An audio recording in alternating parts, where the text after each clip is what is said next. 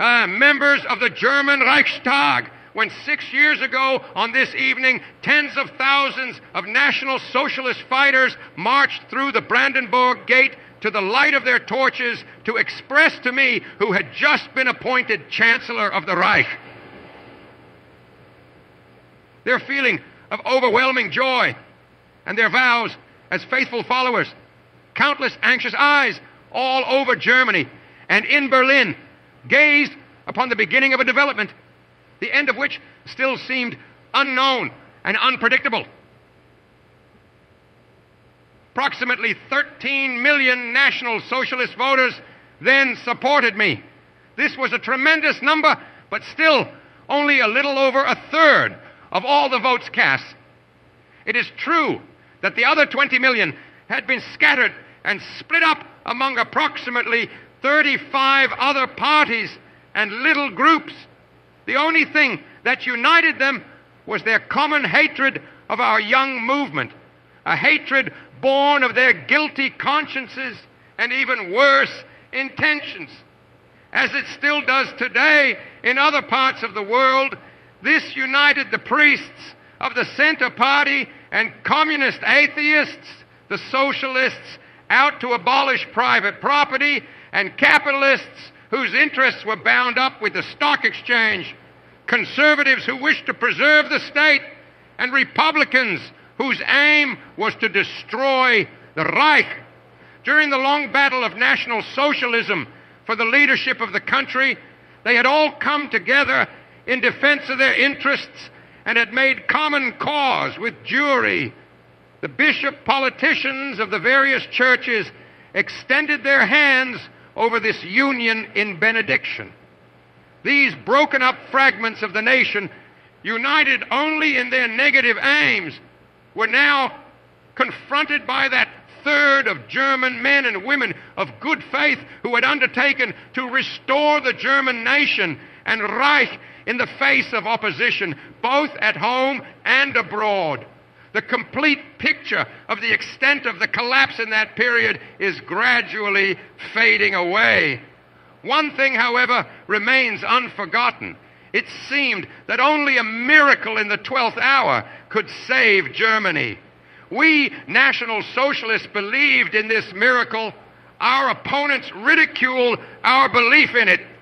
The idea of redeeming the nation from a decline extending over 15 years simply by the power of a new idea seemed to the non-National Socialists fantastic nonsense. To the Jews and the other enemies of the state, however, it appeared to be the last flicker of the national power of resistance. And they felt that when it had disappeared, then they would be able to destroy not only Germany, but all Europe as well. Had the German Reich sunk into Bolshevik chaos, it would at that very moment have plunged the whole of Western civilization into a crisis of inconceivable magnitude. Only islanders with the most limited vision can imagine that the Red Plague would have stopped of its own accord before the sacredness of the democratic idea or at the boundaries of disinterested states. The rescue of Europe began at one end of the continent with Mussolini and fascism.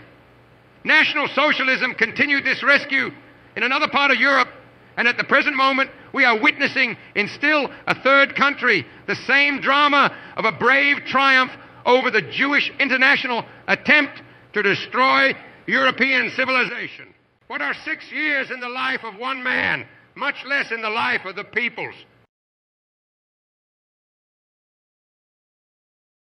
In such a short period of development, one sees scarcely more than the symptoms of general stagnation, decline, or progress.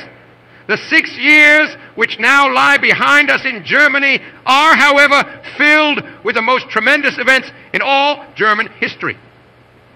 On January 30th, 1933, I moved into the Wilhelmstrasse filled with the deepest anxiety for the future of my people. Today, 6 years later, I am able to speak before the First Reichstag of Greater Germany. We are, indeed, perhaps better able than other generations to realize the full meaning of those pious words. What a change by the grace of God. 6 years sufficed to fulfill the dreams of centuries. 1 year to give to our people the enjoyment of that unity for which numerous generations had longed and striven in vain. As I today see you assembled before me as the representatives of our German people from all over the Reich, and know that among you are the newly elected men of the Ostmark and the Sudetenland, I am once more overwhelmed by the tremendous impressions of the events of a year which realized the dream of centuries. How much blood has been shed in vain for this goal? How many million Germans have consciously or unconsciously trodden the bitter path to sudden or painful death for the sake of this ideal? How many others have been condemned to drag out behind the walls of fortresses and prisons lives which they would gladly have given for greater Germany? How many hundreds of thousands have been scattered over the wide world by the endless stream of German emigration driven by misery and want? For many a year they still think of their unfortunate homeland, but as generations go by, they forget it. And now, in a single year, it has been possible to realize this dream. This was not achieved without struggle, in spite of what thoughtless bourgeois may think. This year of German unification was preceded by nearly 20 years of fanatical struggle over a political idea. Hundreds of thousands, nay millions, devoted to this idea their entire selves and their physical and economic existence. They readily endured mockery and scorn, as well as years of shameful treatment, frightful abuse, and almost unbearable terror. All over the country, we lost innumerable dead and wounded. And in addition, this success was fought for and achieved by an unprecedented energy and by the power of brave decisions fanatically adhered to.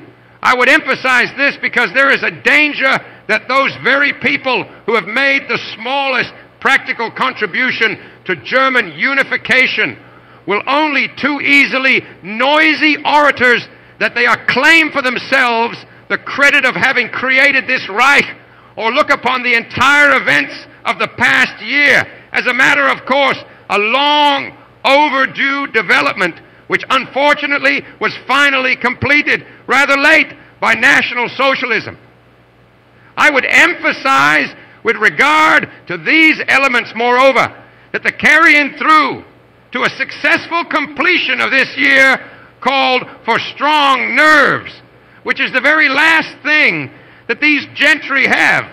They are the old eternal pessimists, skeptics, and indifferent individuals whom we all know, who never adopted a positive attitude during the 20 years of our struggle, but who, now that victory has been won, have made the smallest practical contribution to German unification, will only too easily noisy orators that they claim for themselves the credit of having created this Reich, or look upon the entire events of the past year as a matter of course, a long overdue development which unfortunately was finally completed rather late by National Socialism. I would emphasize with regard to these elements, moreover, that the carrying through to a successful completion of this year called for strong nerves, which is the very last thing that these gentry have. They are the old, eternal pessimists, skeptics, and indifferent individuals whom we all know, who never adopted a positive attitude during the 20 years of our struggle, but who, now that victory has been won, feel called upon to issue their critical commentaries as the chosen experts of the national rebirth. I will now, in a few sentences, give you the facts of the historical events of the memorable year 1938. Among the 14 points which President Wilson promised Germany in the name of all the Allies as the basis on which a new world peace was to be established when Germany laid down her arms was the fundamental principle of the self-determination of peoples. The peoples were not simply to be transferred like chattels from one sovereignty to another by the arts of diplomacy, but in the name of the most sacred natural rights were to determine for themselves the course of their lives and their political existence. The proclamation of this principle might have been of fundamental importance. Actually, during the following period, the Allied powers of the day also applied these theories when they could make them serve their own selfish purposes. Thus, they refused to return Germany's colonial possessions, alleging that it would be wrong to return the native inhabitants of the colonies to Germany against their will. But of course, in 1918, no one took the trouble to find out what their will was. But while the Allies thus upheld the right of self-determination for primitive Negro tribes, they refused in 1918 to grant to a highly civilized nation like the Germans the rights of man which had previously been solemnly promised to them. Many millions of German citizens were torn from the Reich against their will or prevented from uniting with it. Indeed, in sharpest contrast to the solemn promise of the right of self-determination, the peace treaty of Versailles even forbade the union of the Germans of the Ostmark with the Reich at a moment when efforts were being made in Austria to give effect to the right of self-determination through plebiscites. All efforts to bring about a change in the situation through the normal method of reasonable revision had hitherto failed and were bound to fail in the future. In view of the well-known attitude of the Versailles powers, indeed, all the articles dealing with revision in the Covenant of the League of Nations had only a platonic significance. I myself, as a son of the Ostmark, was filled with the sacred wish to solve this problem and thus lead my homeland back to the Reich. In January 1938, I finally resolved that in the course of that year, in one way or another, I would fight for and win the right of self-determination for the 500,000 Germans in Austria. I invited Herr Schuschnigg, then Chancellor of Austria, to an interview at Berchtesgaden and made it clear to him that the German Reich would no longer inactively tolerate any further oppression of these German comrades. I, therefore, suggested that he should approach a final solution of this problem by means of a reasonable and equitable agreement. I left no doubt in his mind that otherwise freedom, in accordance with the principles of the right of self-determination, would be forcibly obtained for those 500,000 Germans by other suitable means. The result was an agreement which permitted me to hope for a solution of this difficult problem by means of a general understanding. In my Reichstag speech of February 22nd, I stated that the Reich could no longer be indifferent to the fate of the 10 million Germans in Central Europe who were separated from the motherland against their will. I stated that above all, further oppression and mistreatment of these Germans would lead to the most energetic countermeasures. A few days later, Herr Schuschnigg decided to violate in a glaring manner the agreement which he had entered into at Berchtesgaden. His idea was by means of a faked plebiscite to destroy the legal basis of the national right of self-determination and will of these 500,000 Germans. On the evening of Wednesday, March 9th, I learned of this intention through Schuschnigg's speech at Innsbruck. That night, I ordered the mobilization of a certain number of infantry and mechanized divisions with orders to cross the frontier on Saturday, March 12th at 8 a.m. in order to liberate the Ostmark. On the morning of Friday, March 11th, the mobilization of these Army and SS units was completed. They took up their positions during the course of the day. Meanwhile, in the afternoon, due to the pressure of all the events and the rising of the citizens in the Ostmark, Schuschnigg resigned. On Friday night, I was asked to order the German troops to march into Austria in order to prevent grave internal disorders in that country. Toward 10 p.m., troops were already crossing the frontier at numerous points. At 6 a.m., the next morning, the main body began to march in. They were greeted with tremendous enthusiasm by the population, which was thus at last free. On Saturday, March 13th, at Linz, through the two laws which are known to you, I decreed the incorporation of the Ostmark in the Reich and caused the members of the former Austrian army to swear allegiance to me as the commander-in-chief of the German forces. 2 days later, the first great military parade took place in Vienna. All this had happened with truly breathtaking rapidity. Our faith in the speed and efficiency of the new German forces was not disappointed. Our expectations were exceeded. The conviction of the great value of this excellent instrument had been confirmed in the course of a few days. The first election to the Greater German Reichstag, which took place on April 10th, expressed the overwhelming approval of the German nation. Approximately 99% showed by their vote that they approved of what had been done. A few weeks later, influenced by the international campaign of hate carried on by certain newspapers and individual politicians, Czechoslovakia began an intensified oppression of the Germans within her borders. Close upon 3,500,000 of our fellow countrymen lived there in self-contained settlements, which for the most part adjoined the boundaries of the Reich, together with the Germans who were driven out during the 20-odd years by the Czech reign of terror.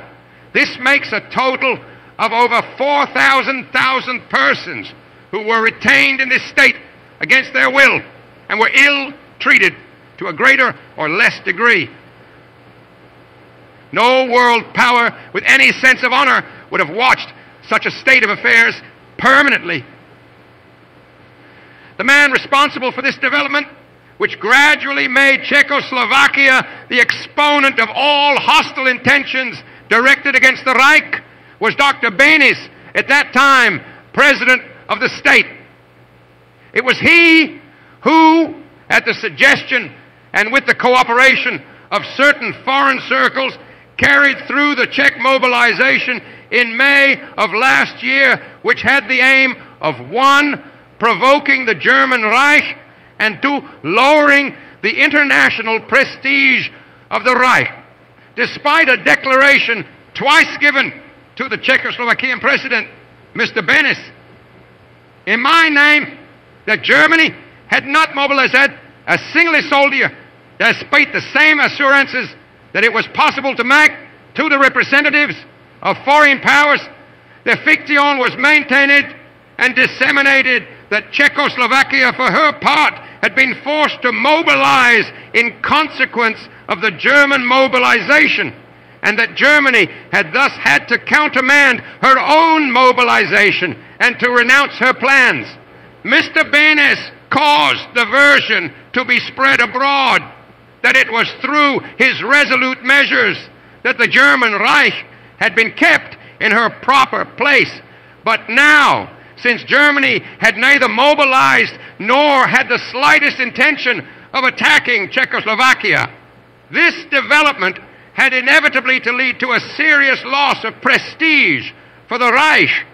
In view of this intolerable provocation, which was further intensified by a truly infamous persecution and terrorization of our fellow countrymen living in those territories, I therefore resolved to solve once for all, and this time radically, this Sudeten German question.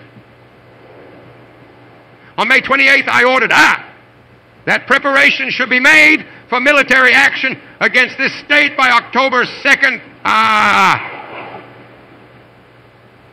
That the construction of our western defenses should be greatly extended and speeded up for the purpose of settling with Mr. Bennis and to protect the Reich against other attempts to influence or even to threaten it.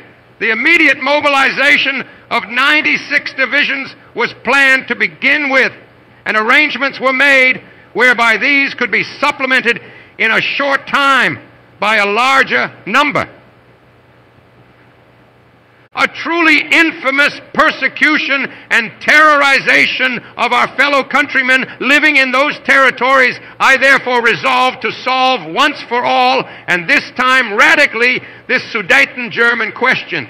On May 28th, I ordered, 1, that preparations should be made for military action against this state by October 2nd.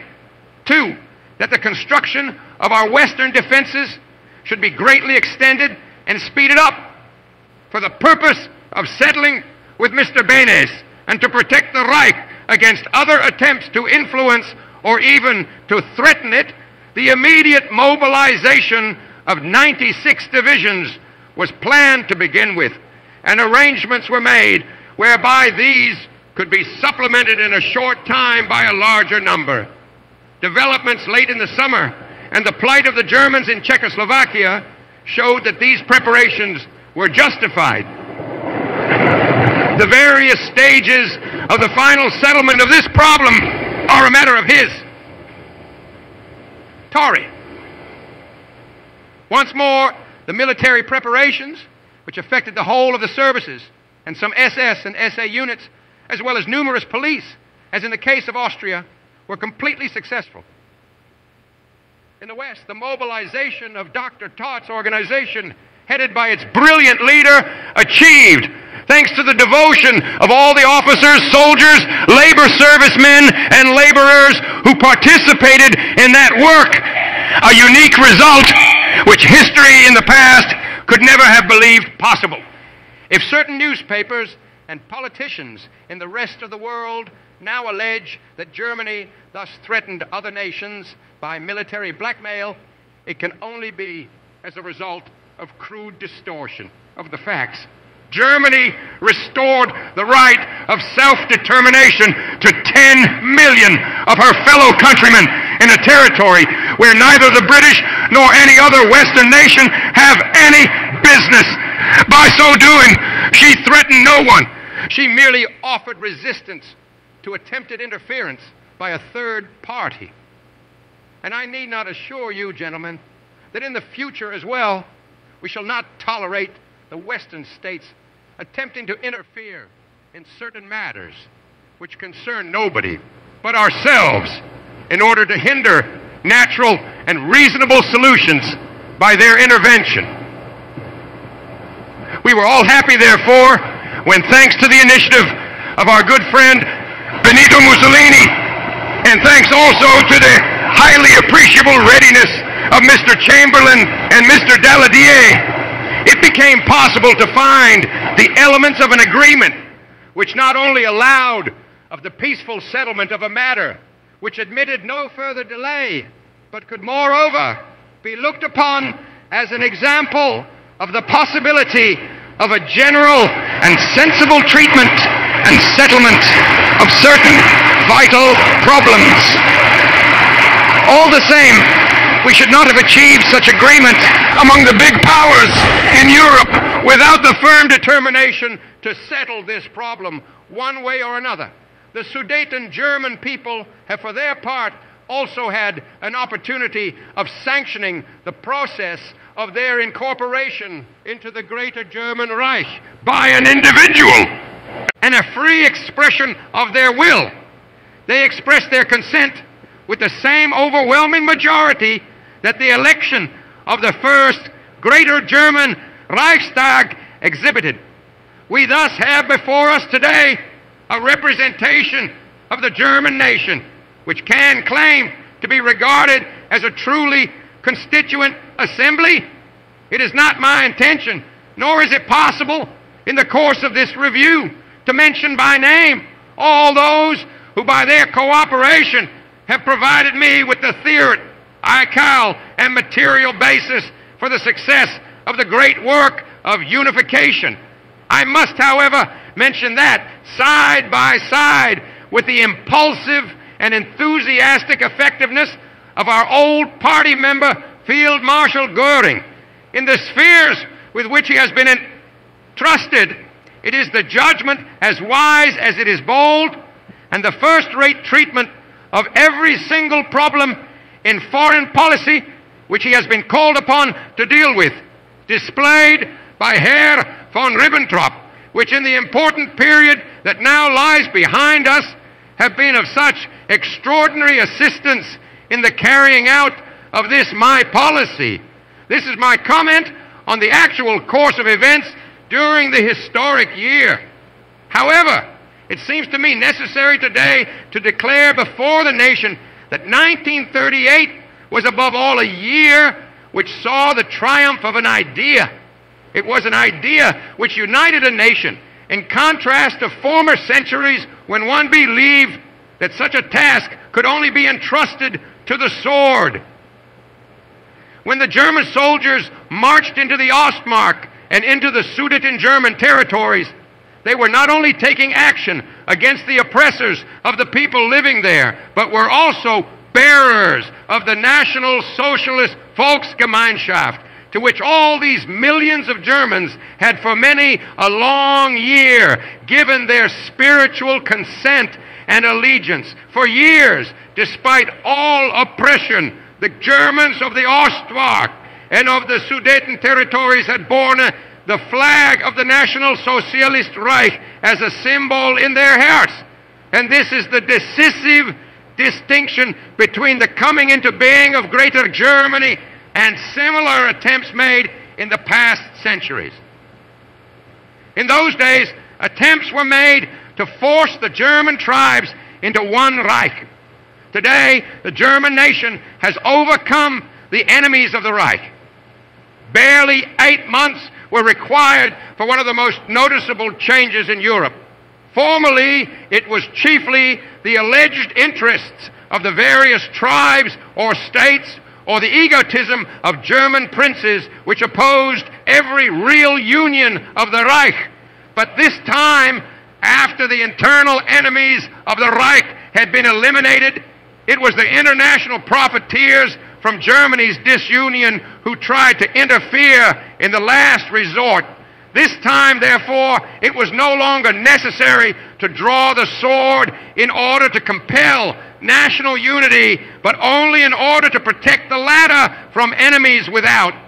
The young services of the Reich stood their first test on this occasion with signal success. This unique event in the history of our nation represents for you, gentlemen, a sacred and everlasting obligation.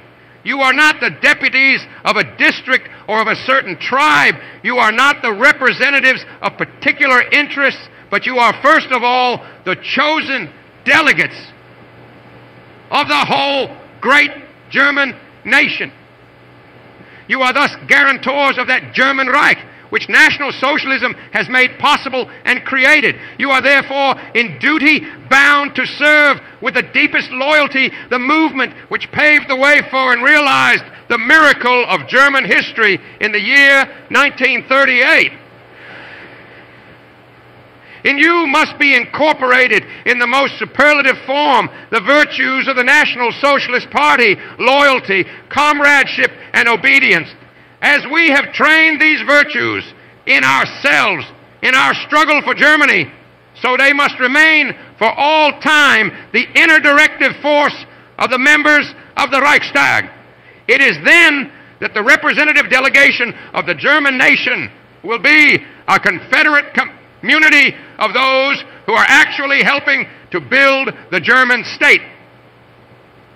The history of the last 30 years has taught us all one great lesson, namely that the importance of nations in the world is proportionate to their strength at home.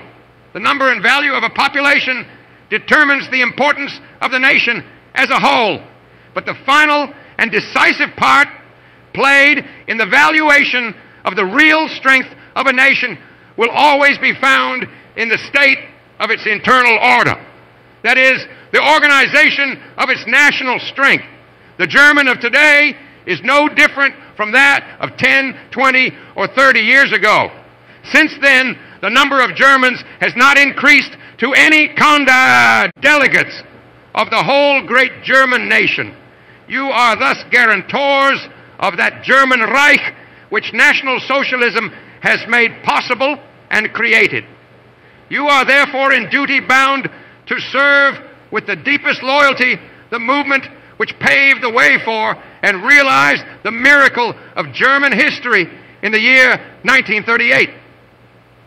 In you must be incorporated in the most superlative form the virtues of the National Socialist Party: loyalty, comradeship, and obedience. As we have trained these virtues in ourselves in our struggle for Germany, so they must remain for all time the inner directive force of the members of the Reichstag. It is then that representative delegation of the German nation will be a confederate community of those who are actually helping to build the German state. The history of the last 30 years has taught us all one great lesson, namely that the importance of nations in the world is proportionate to their strength at home. The number and value of a population determines the importance of the nation as a whole, but the final and decisive part played in the valuation of the real strength of a nation will always be found in the state of its internal order. That is, the organization of its national strength. The German of today is no different from that of 10, 20, or 30 years ago. Since then, the number of Germans has not increased to any considerable extent. Capabilities, genius, and energy cannot be considered more plentiful than in former times. The one thing which has changed considerably is the way in which these values are utilized to the full by the manner of their organization, and thanks to the formation of a new method of the selection of leaders.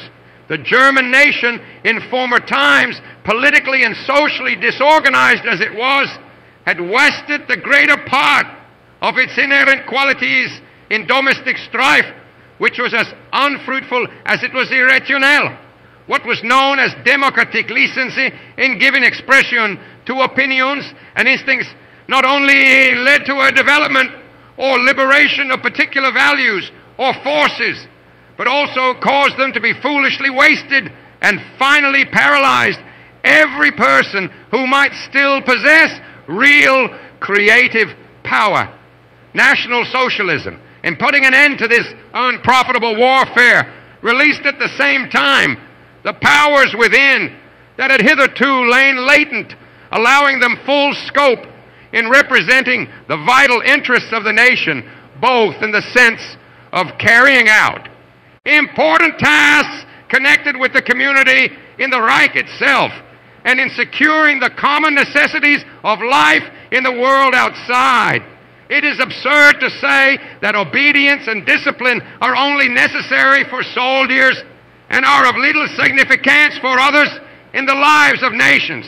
The opposite is the case. A community disciplined and obligated to obey is able to mobilize forces which facilitate the assertion of the existence of nations and consequently represent the interests of all with great success. A community such as this, however, cannot primarily be created by the power of the compulsion, but only by the compelling power of an idea, that is, by the strenuous exertions of constant education. National Socialism aims at the establishment of a real national community. Such a conception would appear to be a very distant ideal. This, however, must not be termed a misfortune. Rather the contrary. It is precisely the beauty of this ideal which compels men to go on working and consequently to strive after it undauntedly. This is the difference between the party programs of a vanished past and the ultimate aim of National Socialism. They contained variously formulated conceptions or aims of an economic, political, or denominational character. They were, however, only applicable to their own age and consequently limited. National Socialism, on the other hand, has set itself an aim in its community of the nation, which can only be attained and held by continuous and constant education. Whereas the work of former political parties exhausted itself for the most part in dealing with questions and matters of the day that were mainly concerned with the state or economy affairs when most of the discussions took place in Parliament. The National Socialist movement, on the other hand, has its work to do boldly and resolutely among the people itself.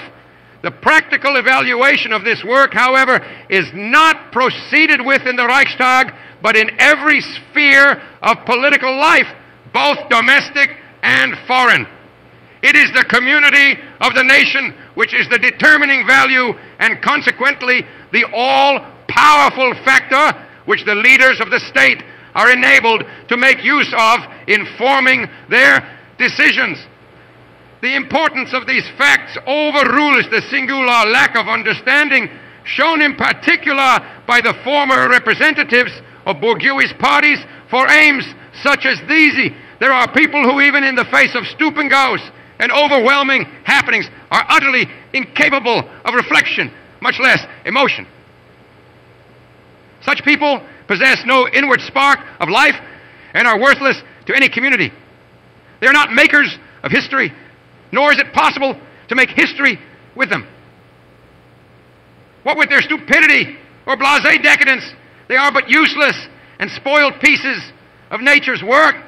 They find their own gratification or satisfaction in the thought of an exalted frame of mind, that is to say, in ignorance, which in consequence of their would be cleverness or wisdom they deem, raises them to a plane above the happenings of their age.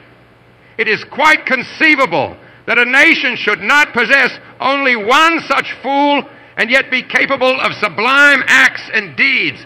It is, however, impossible to imagine a nation or even to govern one which consists for the most part of such fools, instead of being composed of pure-blooded, idealistic, trustful, and loyally enthusiastic men and women. Such people are the only valuable elements in a national community. They may be given for 1,000 weaknesses if only they possess the strength to give, if need be, even their lives for an ideal or a conception. And so, in the presence of you all, gentle men, I can but reiterate the urgent request which I have voiced in thousands and thousands of national gatherings. Look upon the creation and strengthening of the National Socialist community as the means of preserving the Reich. This in itself will cause you to achieve really practical results in numerous domains of work. Thus alone will it be possible effectively to utilize the services of hundreds and thousands and millions of vigorous characters in our nation whose ordinary citizens' lives spent in business can never give them adequate satisfaction. The organization of the National Socialist community requires millions of active members. To find and choose them means helping in that stupendous process of selection which makes it possible for us to discover men of outstanding gifts to be our representatives and to perform the work of the state. Men prominent because of their own merit, not merely school-bred. This is decisive not only for the nation, but for the administration of the state. For among the millions that make up the mass of the nation, there exists sufficient talents eminently suitable for filling every position. This is the best guarantee for the safety of state and people in the face of the revolutionary ideas of individuals and the disruptive tendencies of the time. Danger comes only from those who are overlooked but are at bottom creative geniuses, never from petty critics with their negative objections or from grumblers. There is neither idealism nor energy in such people to spur them on to achieve something demanding energy. Rarely does their spirit of opposition and ill will attain more than writing pamphlets and newspaper articles or letting itself go in oratorical excesses. Throughout the ages, the real revolutionaries familiar to the world have always been those who desired leadership but who lacked opportunity or belonged to an arrogant, vitiated, and exclusive class of society. Thus it is in the interests of a state, by means of a careful selection, to make investigations again and yet again in order to find what talents exist in the nation and how they may best be used. The first essential in this direction is the powerful organization of a living national community, for it allots the most comprehensive tasks and demands work of a permanent and manifold nature. Just think of the enormous amount of educational work, that is leadership work, that is necessary in an organization like that of the labor front. Gentlemen, we are faced with further enormous and stupendous tasks. A new history of the leadership of our nation must be constructed. Its composition is dependent on race. It is, however, just as necessary to demand and make sure through the system and method of our catch on that above all, bravery and readiness to accept responsibility should be regarded as essential qualities in those about to assume public office of any kind. When appointing men to leading positions in the state and party, greater value should be placed on character than on purely academic or allegedly intellectual ability. It is not abstract knowledge which must be considered a decisive factor wherever a leader is required, but rather a natural talent for leadership, and with it a highly developed sense of responsibility which brings with it determination, courage, and endurance. It must be recognized in principle that the lack of a sense of responsibility can never be made up for by its supposedly first-class academic training, of which certificates may supply the proof. Knowledge and the qualities of leadership, which always imply energy, are not incompatible, but in doubtful cases, knowledge can in no circumstances be a substitute for integrity, courage, bravery, and determination. These are the qualities that are more important in a leader of the people in state and party. And I say this to you now, gentlemen, looking back on the 1 year of German history, which has shown me more clearly than the whole of my previous life how vital and essential these very qualities are, and how in a time of crisis one single energetic man of action outweighs 1,000 feeble intellectuals. But as a factor in society, this new type, selected as embodying the qualities of leadership, must also be freed from numerous prejudices, which I can really only describe as an untruthful and fundamentally nonsensical code of social morals. There is no attitude which cannot find its ultimate justification in the benefit which it brings to the community as a whole. Anything that is obviously unimportant or even harmful to the existence of the community is not to be recognized as a moral code on which a social order can be built up. And most important of all, a national community is possible only when laws are recognized which are binding for all.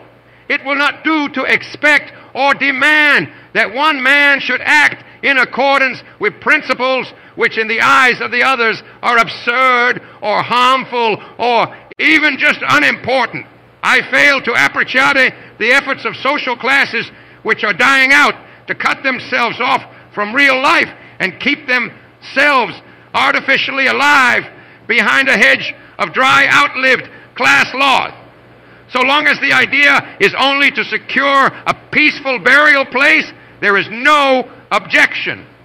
But if this is an attempt to place a barrier in the way of life's progress, civ march, then the storm wind of youth will clear away the whole tangled growth in its onward sweep.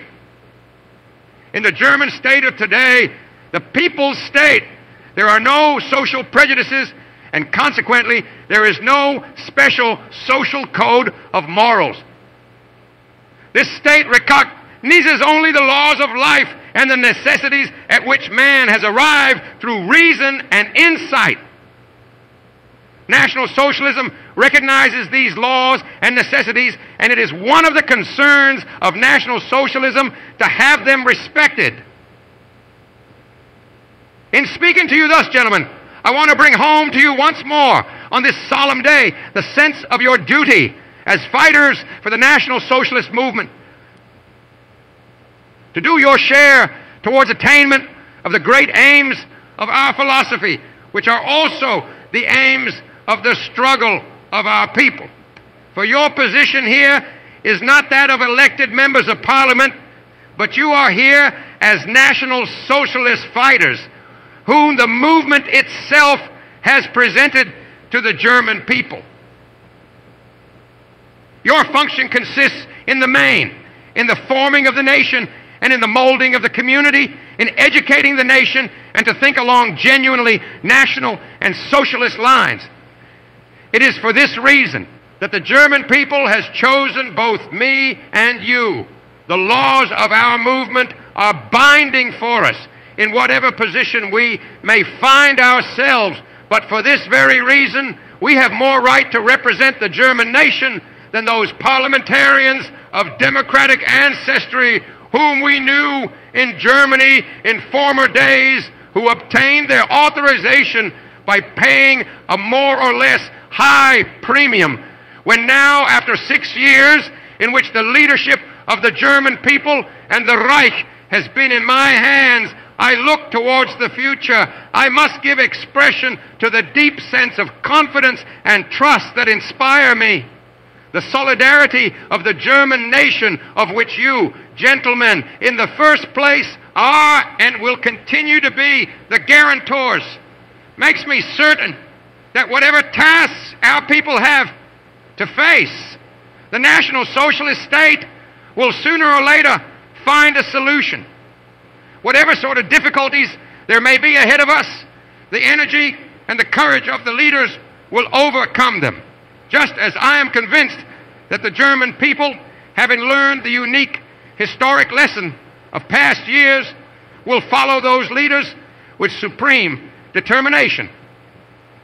Gentlemen, we live in an age when the air is full of the cries of democratic defenders of morals and world reformers. Judging from the statements of these apostles, one might almost conclude that the whole world is only waiting its chance to redeem the German nation from its unhappy plight, to lead it back to the blessed state of cosmopolitan brotherhood and mutual assistance in international affairs, which we Germans were so thoroughly able to test during the 15 years before the National Socialist assumption of power. Speeches and newspapers in these democracies tell us every day about the difficulties with which we Germans are faced. One difference is to be noted between the speeches of the statesmen and the leading articles of their journalists. The statesmen either pity us or else unctuously praise the tried recipes, which unfortunately, however, do not seem to be so successful in their own countries. The journalists, on the other hand, give expression to their true sentiments somewhat more candidly.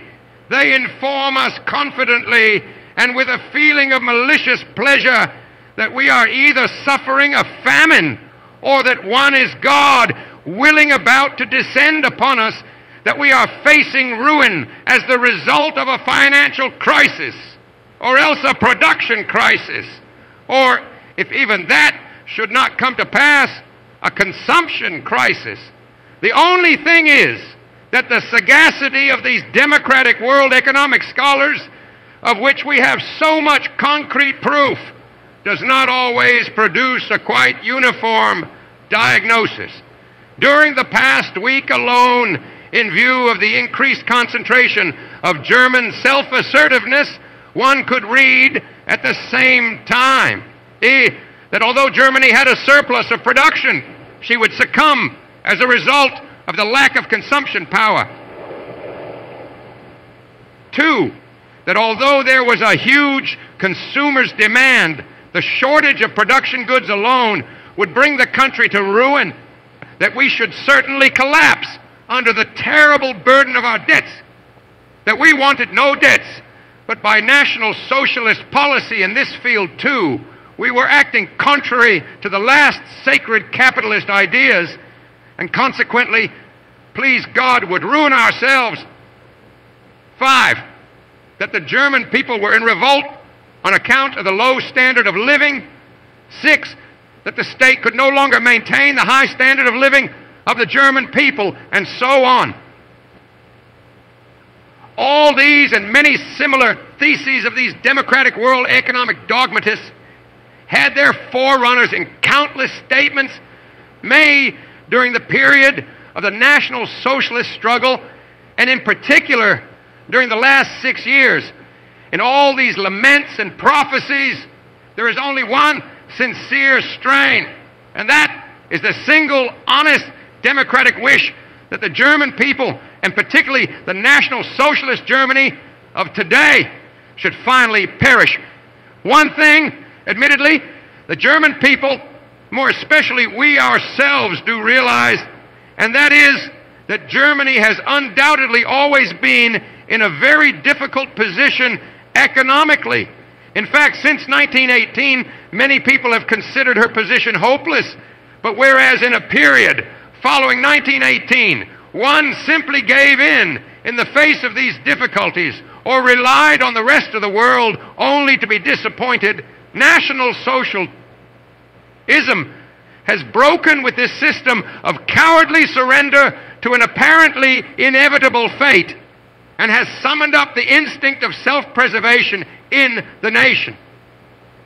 Not only did this instinct set to work with extraordinary determination, but as I surely made plain today, it also met with extraordinary success, so that I can say 2 things.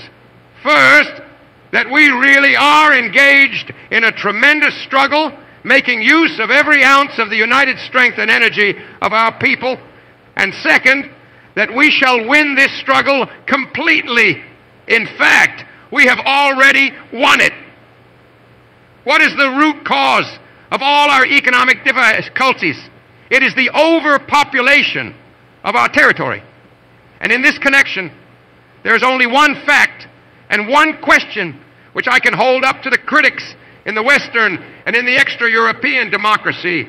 The fact is this: in Germany, there are 135 people to the square kilometer living entirely without external assistance and without their former reserve for 15 years, a prey to all the rest of the world, burdened with tremendous debts. Without colonies, the German people are nevertheless fed and clothed, and moreover, there are no unemployed among them. While the question is this: which of the so-called great democracies is capable of performing this same feat? If we choose particular methods, the reason was simply that we were forced into particular circumstances. And in fact, our position was so difficult that there can be no possible comparison with the position. Inevitable fate, and has summoned up the instinct of self-preservation in the nation. Not only did this instinct set to work with extraordinary determination, but as I surely made plain today, it also met with extraordinary success, so that I can say 2 things. First, that we really are engaged in a tremendous struggle, making use of every ounce of the united strength and energy of our people. And second, that we shall win this struggle completely. In fact, we have already won it. What is the root cause of all our economic difficulties? It is the overpopulation of our territory. And in this connection, there is only one fact and one question which I can hold up to the critics in the Western and in the extra-European democracies. The fact is this: in Germany, there are 135 people to the square kilometer living entirely without external assistance and without their former reserve. For 15 years, a prey to all the rest of the world, burdened with tremendous debts, without colonies, the German people are nevertheless fed and clothed, and moreover, there are no unemployed among them. While the question is this: which of the so-called great democracies is capable of performing this same feat? If we choose particular methods, the reason was simply that we were forced into particular circumstances. And in fact, our position was so difficult that there can be no possible comparison with the position of the other great states. There are countries in the world where instead of 135 people to the square kilometer, as there are in Germany, there are only between 5 and 11, where vast stretches of fertile land lie fallow, where all imaginable minerals are available. There are countries which have all this and the natural wealth of coal, iron, and ore, and yet are not even capable of solving their own social problems, of doing away with unemployment or overcoming their other difficulties. And now the representatives of these states swear by the wonderful qualities of their democracy. They are quite at liberty to do so as far as they are concerned. But as long as we still had an offshoot of this democracy in Germany, we had 7 million unemployed. Trade and industry were faced with absolute ruin in town and country, and society was on the point of revolution. Now we have solved these problems in spite of our difficulties, and for this we have our regime and our internal organization to thank. The representatives of foreign democracies marvel that we now take the liberty of maintaining that our regime is better than the former one. Above all, they marvel that the German people acquiesces in the present regime and rejects the former. But after all, does not a regime which has the support of 99% of the people represent quite a different kind of democracy from the patent solution, which in some countries is possible only with the help of extremely doubtful methods of influencing election results? And above all, what is the meaning of this attempt to foist something onto us, which in so far as it is a question of government by the people, we already possess in a much clearer and better form? Compensate for our lack of material possessions by the greatest possible industry and the most intense concentration of our working power. Those who can lie under a banana tree and eat the fruit as it falls into their hands have, of course, an easier struggle for exit stance than the German peasant, who must exert himself throughout the whole year in order to cultivate his field. In this connection, we refuse to admit that a carefree international banana picker has any right to criticize the activities of the German peasant. If certain methods of our economic policy appear injurious to the rest of the world, it should recognize that a hatred on the part of the former victor states, which was irrational and purposeless from an economic point of view, was chiefly responsible for making these methods necessary. On this occasion, again, as so often before, I wish to make clear in a few words to you, gentlemen, and thus to the entire German people, an existing situation which we must either accept or alter. Before the war, Germany was a flourishing economic power. She participated in international trade and observed the economic laws which had general validity at that time, as well as the methods of that trade, I need say nothing here with regard to the compulsion to participate in this trade activity, since it is presumptuous to assume that God created the world only for one or two peoples. Every people has the right to ensure its existence on this earth. The German people is one of the oldest civilized peoples of Europe. Its contribution to civilization is not based on a few phrases of politicians, but on immortal achievements which have been of positive benefit to the world. It has exactly the same right as any other people to share in the opening up and development of the world. Nevertheless, even in pre-war years, English circles upheld the idea, which was utterly childish from an economic point of view, that the destruction of Germany would tremendously increase British profits from trade. In addition, there was the further fact that even then, the Germany of that day was believed to be, in the final analysis, a not entirely amenable factor with regard to the domination of the world, which the Jews were attempting to establish. Consequently, from this side, all available means were utilized to incite to an attack upon Germany. The war in which Germany found herself involved purely as a result of a mistaken interpretation of loyalty to an ally ended after over 4 years with that fantastic proclamation of the famous American President Wilson. These 14 points, which were then supplemented by 4 additional ones, represent the solemn commitments of the Allied powers, on the basis of which Germany laid down her arms. After the armistice, these undertakings were broken in the most infamous manner. There then began the insane efforts of the victor states to transform the sufferings of the war into a permanent state of warfare during times of peace. If for the most part an end has been put to this condition today, this has not happened because the democratic statesmen have displayed insight or even merely a sense of equity, but solely through the strength of the reawakened German nation. It is in any case a fact that at the end of the war, any rational consideration would have shown that no state had visibly profited.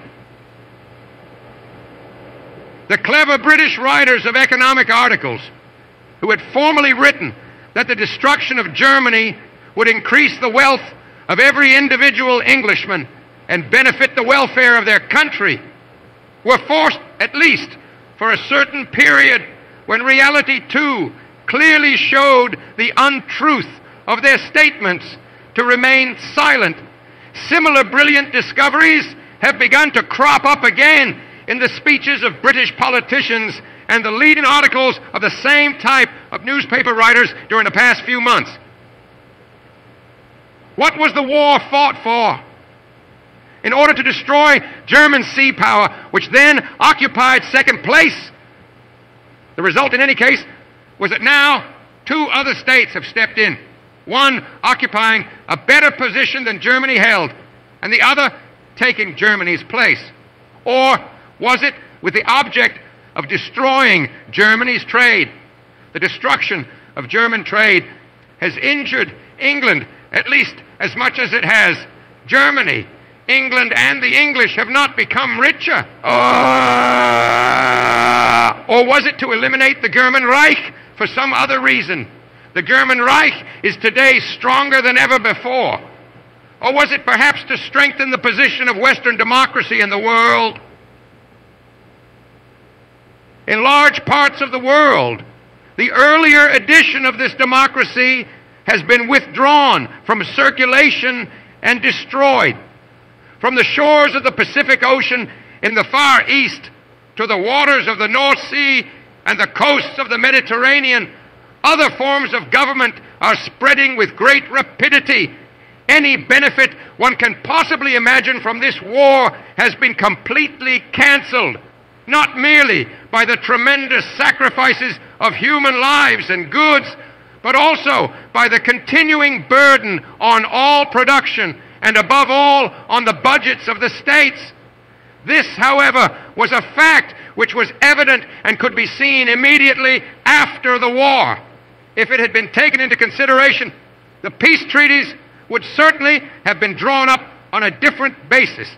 For example, a proof for all time to come of an extraordinarily limited insight in judging economic possibilities was furnished by the sums proposed in the years 1919 and 1920 as possible reparation payments. They are so far beyond the bounds of any economy's reason that one can only assume a general desire for world destruction as the sole intelligible cause for this procedure, which otherwise can only be characterized as insanity. For the situation was as follows. First, the war was waged to exclude Germany from world trade. Consequently, in accordance with this aim of the war, the conclusion of peace should have transformed Germany into an autarky. That is, the other states which felt themselves threatened by German world trade should at the end of the war have placed at the disposal of the German people an area suited to a self-sufficient existence, requiring the German people to live from this area and to have no further economic contacts with the rest of the world. This was not done. Instead, a world war was waged to exclude Germany from world trade. This was the only genuine motive of the belligerents of that period. And then there was imposed upon the defeated state a burden of international reparations, which could only be paid through actually doubling its activity on the world market. But this was not all. In order to prevent or hamper any autarkic activity by Germany, the Reich was even deprived of its own colonial possessions, which had been acquired by purchases and treaty. This means that the strongest people of Central Europe was forced, through a series of truly brilliant maneuvers, to work much harder than before as an exporting nation, regardless of cost. For German exports had to be large enough not only to satisfy German requirements, but also to provide additional, insanely high reparation, which of course meant that in order to pay 1 mark, 3 or 4 marks worth of goods had to be exported, since in the long run these gigantic sums could only be paid from profits and not from capital. Since Germany was not in a position to fulfill these obligations, the victor nations, by means of loans, subsidized German trade competition on the world market. After 10 or 12 million men had given their lives on the battlefields to eliminate Germany, the trade enemy, from the world market. I will only mention parenthetically that this insane procedure finally led to exaggerated developments and in the end upset all national economics and caused serious currency crises. The entire conduct of the so-called victor powers after the end of the war was completely irrational and irresponsible. The theft of the German colonies was morally an injustice. Economically, it was utter insanity. The political motives advanced were so mean that one is tempted merely to call them silly. In 1918, after the end of the war, the victorious powers really would have had the authority to bring about a reasonable settlement of international problems.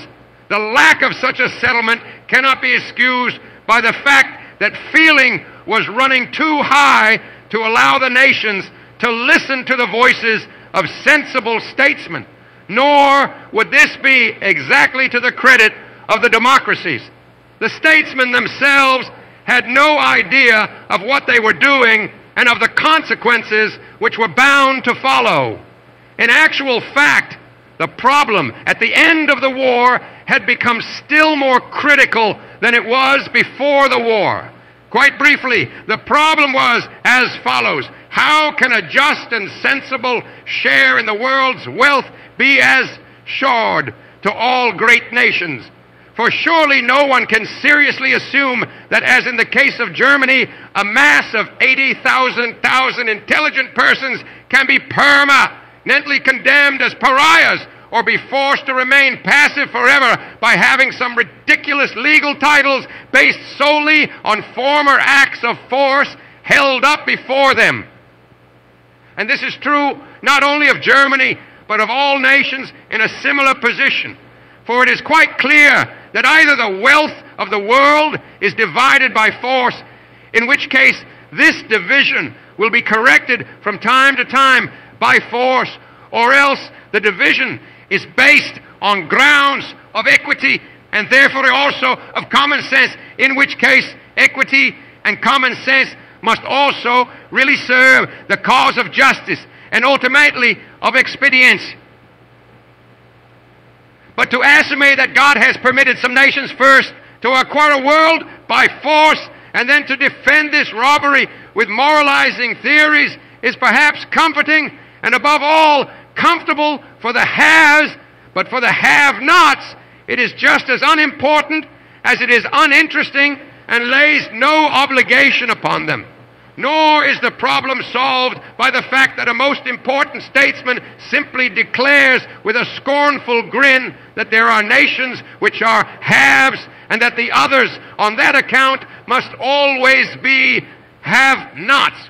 This profound truth may perhaps function as a principle for the solution of social questions inside the capitalistic democracies. But the states which are really ruled by their peoples reject such theories in their home as well as in their foreign policy. No nation is born to be a have-a-not, and no nation is born to be a have. But the distribution of wealth in the world has been the result of historical development. It is conceivable that in the course of long periods of time, nations, in consequence of inner crisis, may seem to disappear temporarily from the arena of historical events. But to imagine that in Europe a nation like the German or the Italian should disappear forever from the stage on which it had appeared as an equal partner in history and as an active as well as a passive force for civilization is a profound fallacy. As far as Germany is concerned, the situation is very simple. The Reich has 80,000 inhabitants. That means over 135 persons to the square kilometer. The great German colonial possessions, which the Reich once acquired peacefully by treaties and by paying for them, have been stolen, contrary indeed to the solemn assurance given by President Wilson, which was the basic condition on which Germany laid down her arms. The objection that these colonial possessions are of no importance in any case should only lead to their being returned to us with an easy mind. But the objection that this is not possible because Germany would not know what to do with them, since she did not do anything with them before, is ridiculous. Germany, who was late in acquiring her colonial possessions, was able to develop them in a relatively short time, and before the war was not faced by the same acute needs as today. This objection is consequently just as foolish as if anybody were to question a nation's capacity to build a railway because it had no railway 100 years ago. The further objection that her colonial possessions cannot be returned to as an active as well as a passive force for civilization is a profound fallacy. As far as Germany is concerned, the situation is very simple. The Reich has 80,000 inhabitants. That means over 135 persons to the square kilometer. The great German colonial possessions, which the Reich once acquired peacefully by treaties and by paying for them, have been stolen contrary indeed to the solemn assurance given by President Wilson, which was the basic condition on which Germany laid down her arms. The objection that these colonial possessions are of no importance in any case should only lead to their being returned to us with an easy mind. But the objection that this is not possible because Germany would not know what to do with them since she did not do anything with them before is ridiculous. Germany, who was late in acquiring her colonial possessions, was able to develop them in a relatively short time, and before the war was not faced by the same acute needs as today. This objection is consequently just as foolish as if anybody were to question a nation's capacity to build a railway because it had no railway 100 years ago. The further objection that her colonial possessions cannot be returned to her because Germany would thus acquire a strategic position is a monstrous attempt to deny general rights to a nation and a people a priori. For this can be the only reason. Germany was in any case the only state which set up no colonial army since she trusted to the terms of the Congo Act, which were afterwards broken by the Allies. Germany does not require her colonial possessions at all in order to set up armies there. She has a sufficiently large population for this purpose at home, but to relieve her economic difficulties. But even if this be not believed, it is wholly immaterial and in no way affects our rights. Such an objection would only be justified if the rest of the world wished to give up its military bases and were only forced to maintain them if Germany were to be given back her colonies. The fact remains that a nation of 80,000 will not be willing permanently to be assessed differently from other nations. The fallacy and poverty of these arguments clearly show that at bottom it is only a question of power in which common sense and justice receive no consideration. From the common sense point of view, the very reasons which could once be advanced against taking Germany's colonies from her can be used today for their return. As she lacks a sphere of economic development for herself, Germany is forced to satisfy her own requirements by an increasing participation in world trade and in an exchange of goods. For on one point, those very nations must be agreed, which themselves have immense economic possibilities at their disposal, either because they themselves occupy a large territory or because they have great additional colonial possessions, namely, that the economic existence of a nation cannot be maintained without a sufficient supply of foodstuffs or without certain indispensable raw materials. If both are lacking, a nation is forced to participate in world trade under all circumstances and perhaps to an extent which may even be undesirable to other countries. Only a few years ago, when conditions forced Germany to adopt a 4-year plan, we could, to our great astonishment, hear from the lips of British politicians and statesmen the reproach, which at that time sounded so sincere, that Germany was withdrawing from the sphere of international economics, even from world economy contacts, and was thus retiring into regrettable isolation. I replied to Mr. Eden that this apprehension was perhaps a little exaggerated and, if it was meant at all sincerely, was not admissible. Conditions today make it quite impossible for Germany to withdraw from world trade. They simply compel us by the mere force of necessity to participate in it under all circumstances, even when the form of our participation perhaps does not suit one country or another.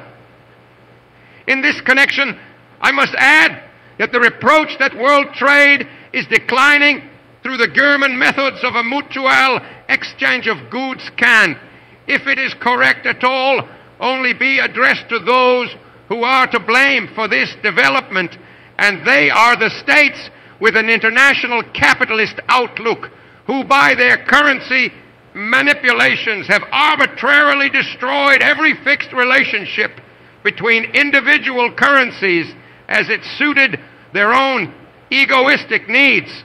But under these circumstances, the German system of exchanging for every piece of honest work, an equally honest piece of work, is a more decent practice than payment in foreign currency, which a year later will be devalued by so and so much percent. If certain countries combat the German system, this is done in the first instance, because through this German method of trading, the tricks of international currency and bourse speculations have been abolished in favor of honest business transactions. Germany, moreover, does not force her trading methods upon anybody else, but neither does she let any parliamentary Democrat lecture her on the principles on which she shall or may act. We are buyers of good foodstuffs and raw materials and suppliers of equally good commodities. It is clear that everything which an economic system cannot produce in the territory in which its own currency circulates can only be imported as additional commodities by an increased turnover in exports. But since, as I have already emphasized, a nation which has insufficient freedom of movement economically is imperatively forced to import foreign raw materials and foodstuffs, its economic system, by doing so, is acting under the most imperious force which exists, namely the force of necessity. By trying to satisfy a large part of her requirements in her economic domain, which has been developed by the 4-year plan, the German nation is freeing foreign markets from German competition. What cannot be solved satisfactorily from the economic point of view with the resources which are actually at our disposal today must find its solution through our participation in world trade. German economic policy is subjugated to necessities of such a severity that no sort of threat with capitalistic weapons can restrain us from this course, because, as emphasized already, the power which impels us does not lie in the desire for profits of a few capitalists, but rather in the exigent situation of our whole people, a situation forced on us for no good reason through somebody else's fault. And it is completely immaterial what regime attends to the interests of the German nation. All that matters is that they are attended to. That is to say, no other regime could ignore the present economic necessities. It would have to follow exactly the same course as the present regime, unless, in neglect of its duties, it chose to expose a great nation to ruin, not only economically, but also culturally. The effects of the reparations policy have cured the German people not only of a number of illusions, but of numerous economic ideologies and financial dogmas that border on sanctity. If ever need makes humans see clearly, it has made the German people do so. Under the compulsion of this need, we have learned, in the first place, to take full account of the most essential capital of a nation, namely of its capacity to work. All thoughts of a gold reserve and foreign exchange fade before the industry and efficiency of well-planned national productive resources. We can smile today at an age when economists were seriously of the opinion that the value of currency was determined by the reserves in gold and foreign exchange lying in the vaults of the national banks, and above all was guaranteed by them. Instead of that, we have learned to realize that the value of a currency lies in a nation's power of production, that an increasing volume of production sustains a currency and could possibly raise its value, whereas a decreasing production must sooner or later lead to a compulsory devaluation. And at a time when the financial and economic prophets in other countries were predicting our collapse every 3 or 6 months, the National Socialist state was able, by increasing production to the utmost, to stabilize its currency. A natural ratio was established between expanding production and money in circulation. Stable prices, which were maintained at all costs, were rendered possible only by stable wages.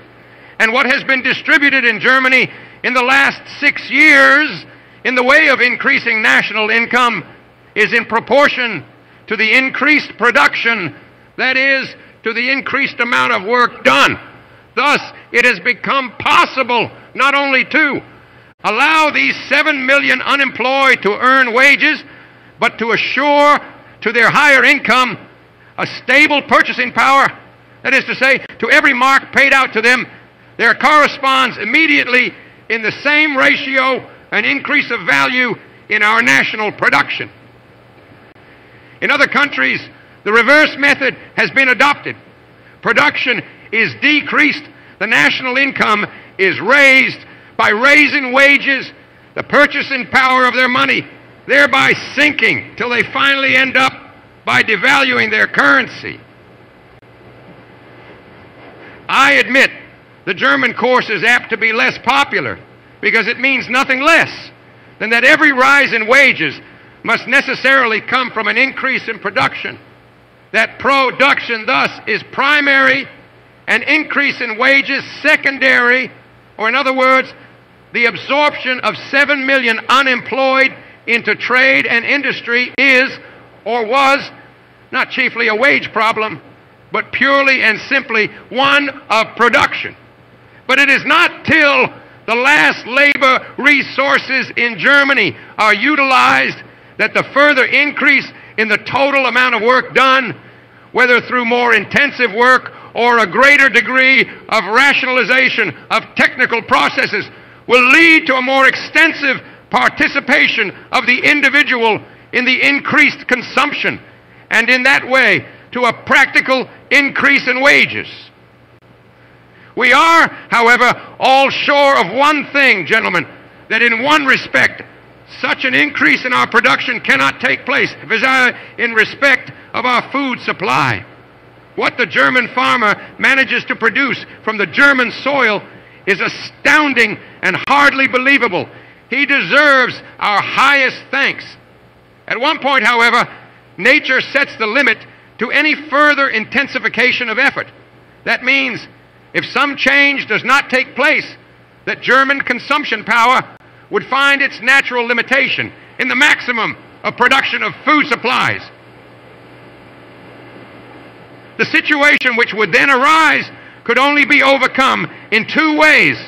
First, by means of additional imports of foodstuffs and an increased export of German products, which would necessitate the importation of at least some of the raw materials necessary for their manufacture, with the result that only a proportion of import proceeds would be able for the purchase of foodstuffs.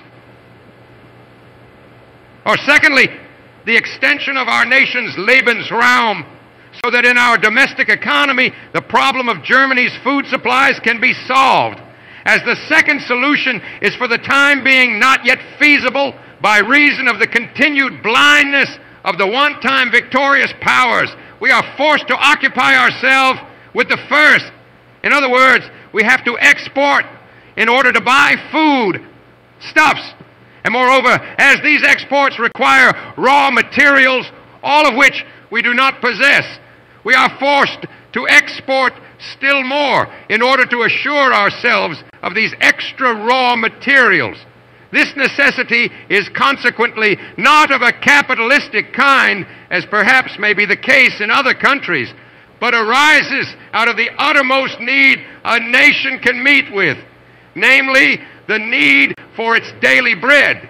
And when in this matter statesmen of other countries threatened us with, I do not know what kind of economic countermeasures, I can only give the assurance that in such a case a desperate economic struggle would ensue, which would be easy for us to carry out, easier for us than for the ever-satiated nations, because our leading idea would be a very simple one. The German nation must live. That means export or die. And I assure all the international skeptics that the German nation will not die, least of all for this reason, but that it will live. If need be, it will place all the production sources of our new National Socialist community at the disposal of its leaders to begin such a struggle and to see it through. As for the leaders themselves, I can give the assurance that they are prepared to do their utmost. An ultimate solution of this problem in a reasonable fashion, however, will not be possible until human reason be victorious over the greed of some nations. That is, until the fact be grasped that to persist in such an injustice is economically as well as politically of no advantage, and that to do so is indeed insane. How economically unreasonable the effects of such stubborn intolerance can be ascertained from the following. In 1918, the war was over. In 1919, the colonies were taken away from Germany. They are of no economic value whatsoever to their new possessors. They can be neither opened up nor intensively exploited. This confiscation forms, however, part of the discrimination contained in the 447 Articles of the Versailles Dictate against a great people of 80,000. The others resolved at that time to make life on an equal footing with the other nations impossible for Germany in the future. And what was the consequent effect of this policy of hatred? Economically, the destruction of any reasonable reestablishment of world trade. Militarily, the maintenance of the inferiority of the conquered nations in armaments, which sooner or later had to lead to a forceful liberation. And then, in 1933 and 1934, I made one offer after another to set reasonable limits to armaments. They were coldly rejected, as was the claim for the return of the stolen German colonial possessions. If these gifted statesmen and politicians in the other countries draw up an account of the net profits which have accrued to them from the military and colonial inequality, and therefore the general legal inequality for which they have so persistently contended, then they will perhaps hardly be able to contest that they have already paid far too much for their supposed military superiority and the wonderful colonial possessions they took from Germany. Economically, it would have been wiser to have reached a reasonable and prudent agreement with Germany in regard to the colonies and European politics, rather than to have taken a course which perhaps yields enormous dividends to the international armament profiteers, but at the same time forces the gravest burdens on the nations. I estimate that the 3 million square kilometers of German colonial possessions which have fallen to England and France, together with the refusal to accept Germany on a basis of political and military equality, will in a short time have cost England alone 20,000 gold marks. And I'm afraid that in the not too distant future, this sum will increase at an even greater rate, with the result that, so far from yielding golden profits, the former German colonies cost a great deal. The objection could be raised that this would also apply to Germany. Granted, it is no great pleasure for us either. There is one difference between us. We are struggling for a vital right without which we cannot in the long run live, whereas the others are struggling to uphold an injustice which is only a burden to them and yields no profit whatsoever. Under the present circumstances, the only way open to us is to continue our economy's policy of trying to produce the uttermost from the territory at our disposal. This compels us to intensify our efforts in all branches in order to expand production. This, in turn, forces us to carry out the 4-year plan more resolutely than ever, which means we must further utilize our labor resources, and here we are approaching a new period in Germany's economic policy. During the first 6 years since the assumption of power, it has been the goal of our economic policy to direct idle labor resources into useful occupations. It is the task and aim of the coming years to review all the resources of working capacity we have, to plan their organization by means of rationalization, and to achieve all by better technical organization of the conditions of work with the same effort to obtain better results, and in that way to save ability and energy for the new supplementary branches of production. This, in turn, forces us to open the capital market to a greater degree for the purpose of technical development of our enterprises, and conversely, to relieve it from calls made by the state. To this end, trade and industry and finance must necessarily be more closely concentrated. In this connection, I am resolved to complete the transformation of the Reichsbank, begun on January 30th, 1937, of changing it from a bank under international influence to a purely German bank of issue. If some other countries complain that thereby another German undertaking would lose its international features and characteristics, then we can only reply that we are absolutely determined that every institution in our national life shall have primarily German, that is, National Socialist features.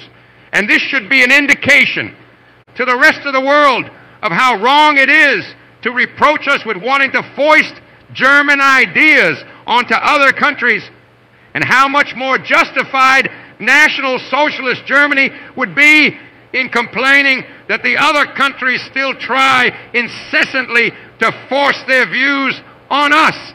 Today, gentlemen, I regard it as a duty of every German to understand the economic policy which the Reich government is pursuing, and to give every possible support thereto, above all, to remember, both in town and country, that it has its foundation, not in some financial theory or other, but in a very simple realization of the function of production. That is, in an understanding of the fact that it is the amount of goods produced that is decisive. The fact that we have other supplementary problems to face, that we are obliged to employ a large percentage of our national labor power for national armaments, which are not in themselves productive, is to be regretted, but cannot be helped. Ultimately, the economic structure of present-day Germany is bound up, for better or for worse, with the foreign political security of the state. It is better to realize this in good time, and therefore I regard it as the supreme duty of the National Socialist government to do everything within human power to strengthen our national defenses. I rely here on the understanding of the German people, and above all, on its powers of recollection. For the period in which Germany was defenseless was not one in which we enjoyed any particular equality of rights, whether internationally, politically, or economically. It was rather one marked by the most humiliating treatment ever meted out to a great nation, and by direst extortion. We have no reason to assume that if at any time in the future Germany were to suffer a second fit of weakness, her fate would be different. On the contrary, some of those very men who once hurled the firebrand of war into the world are still at work today as driving forces or driven instruments for the stirring up of the peoples, endeavoring to heap up enmities and so prepare the way for a new outbreak of strife. You in particular, gentlemen, should bear one thing in mind, In certain democracies, it is apparently one of the special prerogatives of politico-democratic life to cultivate an artificial hatred of the so-called totalitarian states. A flood of reports, partly misrepresentations of the facts, partly pure invention, are let loose, the aim being to stir up public opinion against nations which have done nothing to harm the other nations and have no desire to harm them, and which indeed have been for years the victims of harsh injustice. When we defend ourselves against such agitators as Mr. Duff Cooper, Mr. Eden, or Mr. Ickes, and the rest, our action is denounced as an encroachment on the sacred rights of the democracies. According to the way these agitators see things, they are entitled to attack other nations and their governments. But no one is entitled to defend himself against such attacks.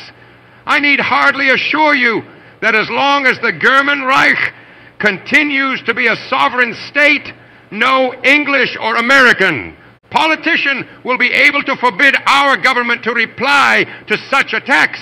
And the arms that we are forging are our guarantee for all time to come that we shall remain a sovereign state, our arms and our choice of friends. Actually, the assertion that Germany is planning an attack on America could be disposed of with a mere laugh, and one would prefer to pass over in silence the incessant agitations of certain British warmongers. But we must not forget this. 1. Owing to the political structure of these democratic states, it is possible that a few months later, these warmongers might themselves be in the government. 2. We therefore owe it to the security of the Reich to bring home to the German people in good time the truth about these men. The German nation has no feeling of hatred towards England, America, or France. All it wants is peace and quiet. But these other nations are continually being stirred up to hatred of Germany and the German people by Jewish and non-Jewish agitators. And so, should the warmongers achieve what they are aiming at, our own people would be landed in a situation for which they would be psychologically quite unprepared and which they would thus fail to grasp. I therefore consider it necessary that from now on our propaganda and our press should always make a point of answering these attacks and above all bring them to the notice of the German people. The German nation must know who the men are who want to bring about a war by hook or by crook. It is my conviction that these people are mistaken in their calculations. For when once National Socialist propaganda is devoted to the answering of the attacks, we shall succeed just as we succeeded inside Germany herself in overcoming through the convincing power of our propaganda the Jewish world enemy. The nations will in a short time realize that National Socialist Germany wants no enmity with other nations, that all the assertions as to our intended attacks on other nations are lies, lies born of morbid hysteria or of a mania for self-preservation on the part of certain politicians, but that in certain states these lies are being used by unscrupulous profiteers to salvage their own finances, that above all, international Jewry may hope in this way to satisfy its thirst for revenge and gain, but that on the other hand, this is the grossest defamation which can be brought to bear on a great and peace-loving nation. Never, for instance, have German soldiers fought on American soil unless it was in the cause of American independence and freedom. But American soldiers were brought to Europe to help strangle a great nation which was striving for its freedom. Germany did not attack America, but America attacked Germany. And as the Committee of Investigation of the American House of Representatives concluded, from purely capitalist motives, without any other cause. But there is one thing that everyone should realize. These attempts cannot influence Germany in the slightest as to the way in which she settles her Jewish problem. On the contrary, in connection with the Jewish question, I have this to say: it is a shameful spectacle to see how the whole democratic world is oozing sympathy for the poor, tormented Jewish people, but remains hard-hearted and obdurate when it comes to helping them, which is surely, in view of its attitude, an obvious duty. The arguments that are brought up as an excuse for not helping them actually speak for us Germans and Italians, for this is what they say. Yeah. We, that is the democracies, are not in a position to take in the Jews. Yet in these empires, there are not even 10 people to the square kilometer, while Germany, with her 135 inhabitants to the square kilometer, is supposed to have room for them. They assure us we cannot take them unless Germany is prepared to allow them a certain amount of capital to bring with them as immigrants. For hundreds of years, Germany was good enough to receive these elements, although they possessed nothing except infectious political and physical diseases. What they possess today, they have by far, to the largest extent, gained at the cost of the less astute German nation by the most reprehensible manipulations. Today, we are merely paying this people what it deserves, when the German nation was, thanks to the inflation instigated and carried through by Jews, deprived of the entire savings which it had accumulated in years of honest work, when the rest of the world took away the German nation's foreign investments, when we were divested of the whole of our colonial possessions. These philanthropic considerations evidently carried little noticeable weight with democratic statesmen. Today, I can only assure these gentlemen that thanks to the brutal education with which the democracies favored us for 15 years, we are completely hardened to all attacks of sentiment.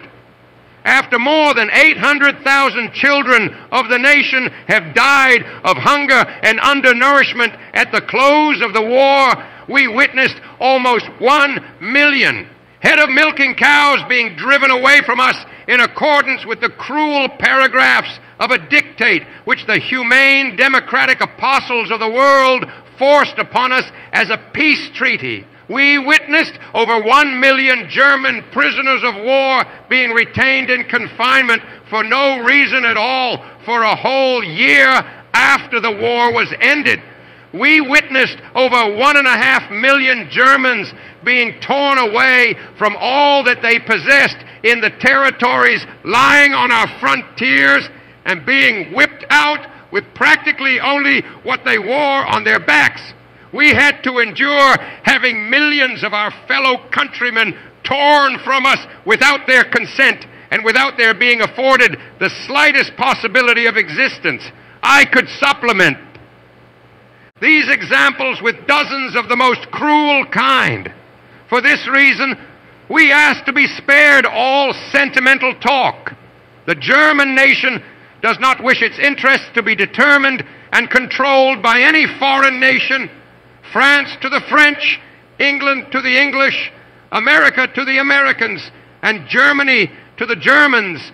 We are resolved to prevent the settlement in our country of a strange people which was capable of snatching for itself all the leading positions in the land, and to oust it. For it is our will to educate our own nation for these leading positions. We have hundreds of thousands of very intelligent children of peasants and of the working classes. We shall have them educated. In fact, we have already begun, and we wish that one day they, and not the representatives of an alien race, may hold the leading positions in the state together with our educated classes. Above all, German culture, as its name alone shows, is German and not Jewish, and therefore its management and care will be entrusted to members of our own nation. If the rest of the world cries out with a hypocritical mien against this barbaric expulsion from Germany of such an irreplaceable and culturally eminently valuable element, we can only be astonished at this reaction. For how thankful they must be that we are releasing apostles of culture and placing them at the disposal of the rest of the world. In accordance with their own declarations, they cannot find a single reason to excuse themselves for refusing to receive this most valuable race in their own countries, nor can I see a reason why the members of this race should be imposed upon the German nation, while in the States, which are so enthusiastic about these splendid people, their settlement should suddenly be refused with every imaginable excuse. I think that the sooner this problem is solved, the better, for Europe cannot settle down until the Jewish question is cleared up. It may very well be possible that sooner or later an agreement on this problem may be reached in Europe, even between those nations which otherwise do not so easily come together. The world has sufficient space for settlements, but we must once and for all get rid of the opinion that the Jewish race was only created by God for the purpose of being in a certain percentage a parasite living on the body and the productive work of other nations. The Jewish race will have to adapt itself to sound constructive activity as other nations do, or sooner or later it will succumb to a crisis of an inconceivable magnitude.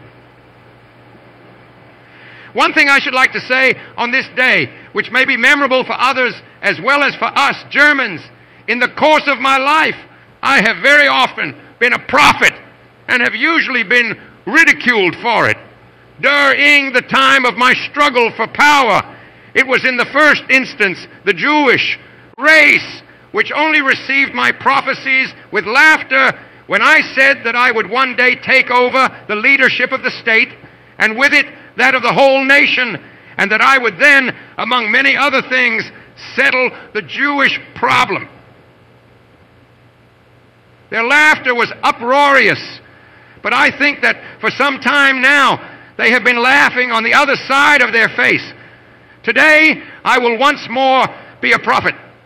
If the international Jewish financiers in and outside Europe should succeed in plunging the nations once more into a world war, then the result will not be the Bolshevization of the earth, and thus the victory of Jewry, but the annihilation of the Jewish race in Europe. For the time when the non-Jewish nations had no propaganda is at an end. National Socialist Germany and Fascist Italy have institutions which enable them, when necessary, to enlighten the world about the nature of a question of which many nations are instinctively conscious, but which they have not yet clearly thought out. At the moment, the Jews in certain countries may be fomenting hatred under the protection of a press, of the film, of wireless propaganda, of the theater, of literature, etc., all of which they control.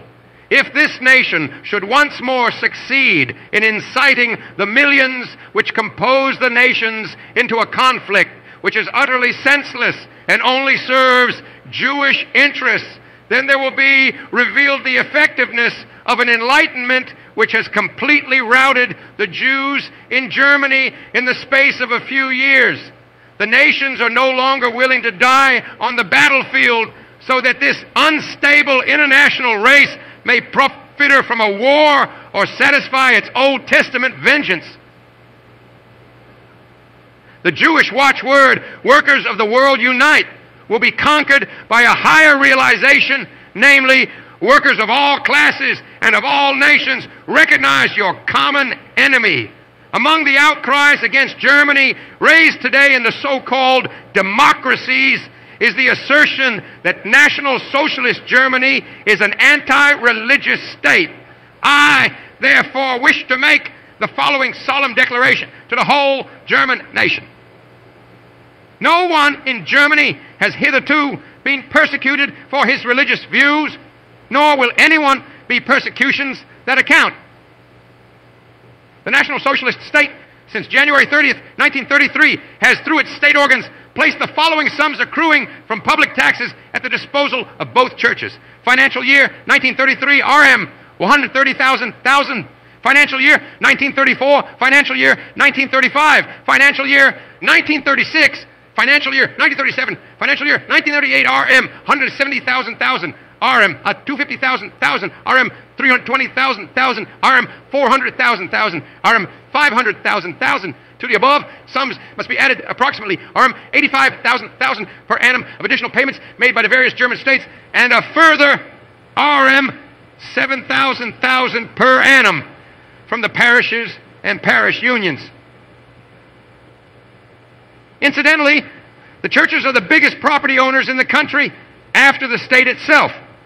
The value of agricultural and forestry properties owned by them exceeds RM 10,000. Their income therefrom is probably more than RM 300,000 per annum. In addition to all this come numerous gifts, legacies, and above all, the sums collected in church. Moreover, the church in the National Socialist state receives favorable treatment in many tax matters, gifts, legacies, etc., to it being tax-free. It is therefore a piece of impertinence, to put it mildly, for foreign politicians of all people to talk about hostility to religion in the Third Reich. If, however, the German churches really should regard this position as unbearable, the National Socialist state would be at any time prepared to make a clear separation between church and state, such as prevails in France, America, and other countries. I should only like to ask this question: what sums have France, England, or America paid to their churches through the state within the same period of time? The National Socialist state has neither closed any church nor prevented any service from being held, nor has it ever influenced the form of a church service. It has neither interfered with the doctrinal teaching nor with the creed of any denomination.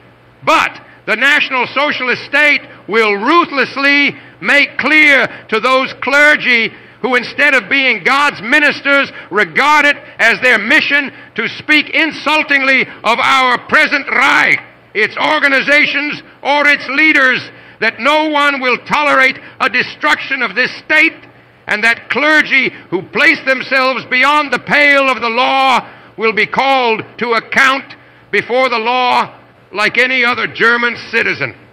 Let it be mentioned, however, that there are tens of thousands of clergy of all Christian denominations who fulfill their ecclesiastical duties just as well, or probably better, than the political agitators, without ever coming into conflict with the laws of the state.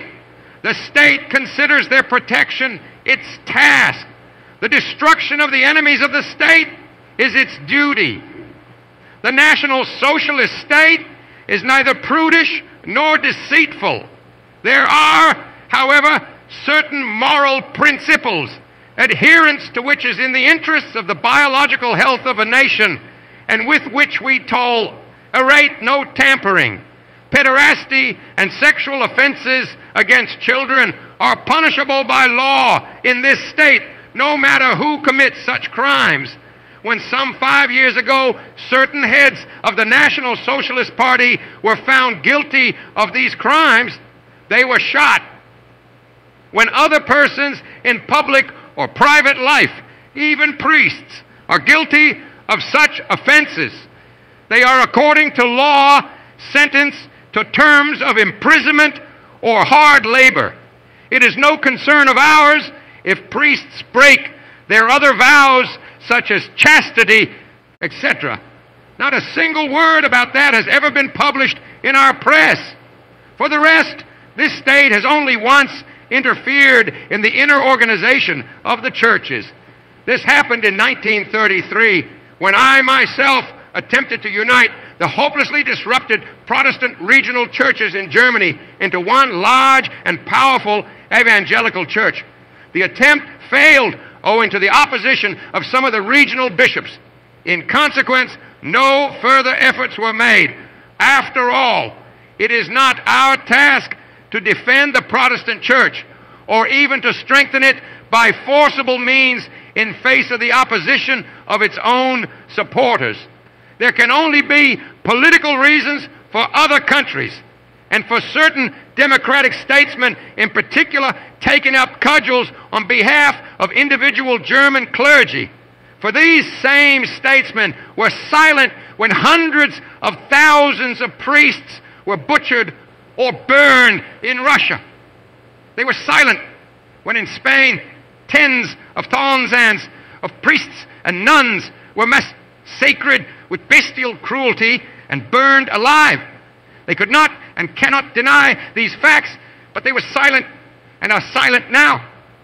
Meanwhile, I must mention this to the democratic statesmen. It was just because of such butchery that numerous National Socialist and fascist volunteers placed themselves at the disposal of General Franco in order to help him in his efforts to prevent the Bolshevik lust for blood from spreading over Europe and over the greater part of the civilized world. It was anxiety for European culture and for real civilization which compelled Germany to take sides in the fight carried on in national Spain against the Bolshevik destroyer. It does not say much for the mentality predominant in various countries which cannot conceive of such a step being taken for purely unselfish reasons. However, National Socialist Germany sympathized with General Franco's uprising out of a sincere desire to see him succeed in delivering his country from the danger which at one time had threatened to engulf Germany itself. Thus, it cannot be sympathy or pity for God's persecuted ministers which mobilizes the interest of democratic citizens for individual German clergy in conflict with the law, but rather an interest in the enemy of the German state.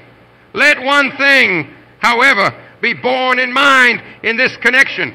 We shall protect the German clergy in their capacity as God's ministers, but we shall destroy clergy who are the enemies of the German Reich. We believe that in so doing, we shall be able to prevent more easily a development of affairs which, as Spain has taught us, might all too easily call for defensive measures of inconceivable proportions.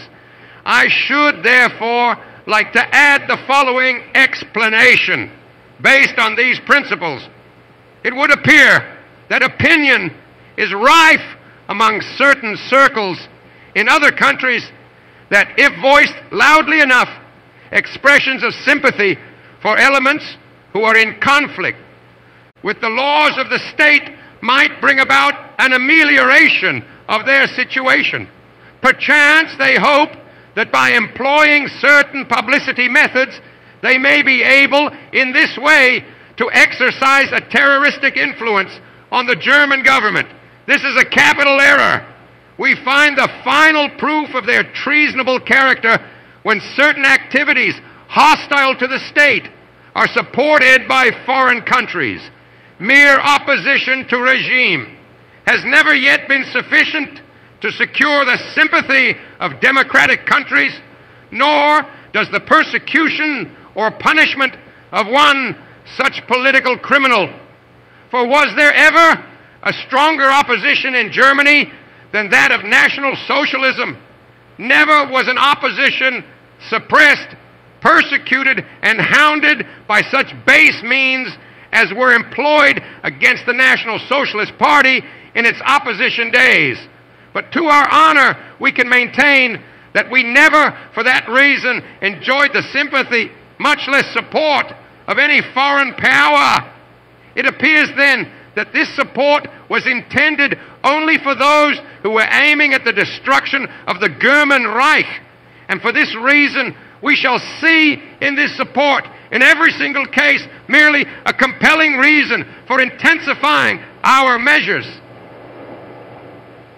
in view of the dangers which threaten all around us, I appreciate it as a piece of great good fortune to have found in Europe and outside it states which, in the same way as the German nation, are compelled to carry on a hard struggle to safeguard their existence.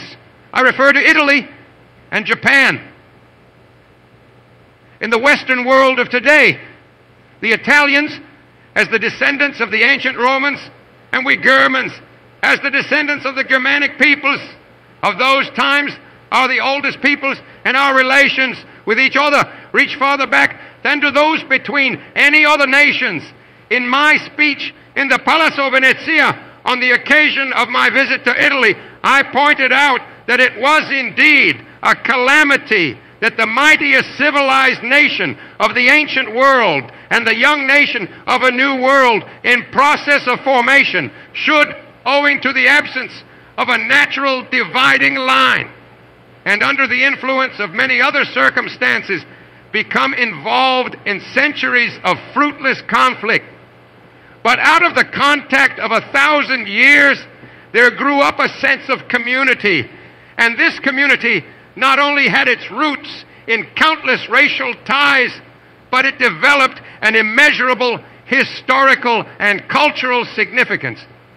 The debt which the Germanic people owe to the ancient world as regards the organization of the state and consequently national development, as well as in the sphere of civilization in general, cannot be estimated in detail and is in its sum total immense. Since then, nearly 2,000 years have passed, and now we too have made our own abundant contribution to civilization. But we have always maintained close spiritual ties with the Italian people and with its cultural and historical past. In the 19th century, there was a strikingly similar process of unification. The German peoples became united in the German Reich, and the Italian states were united in the Kingdom of Italy. In the same year, 1866, both nations were fated to take up arms simultaneously for the new form their state was to assume. Today, we are experiencing this parallel development for the second time. A man of outstanding historic importance was the first to bring a new idea to oppose the democratic notions which had become apparent in this people, and to carry this idea to victory within a few years. It is hard to estimate the significance of fascism for Italy. What fascism has done for the preservation of civilization is as yet incalculable. Who can stroll through Rome or Florence without being moved at the thought of the fate that all these unique documents of human art and civilization would have suffered if Mussolini and his fascist movement had not succeeded in saving Italy from Bolshevism? Germany was faced with the same danger. Here, National Socialism came miraculously to the rescue. In the imagination of countless individuals of every race, the belief in a new renaissance in our day is linked with these two states. The solidarity of these two regimes is therefore more than a matter of egoistic expediency. On this solidarity is founded the salvation of Europe from its threatened destruction by Bolshevism.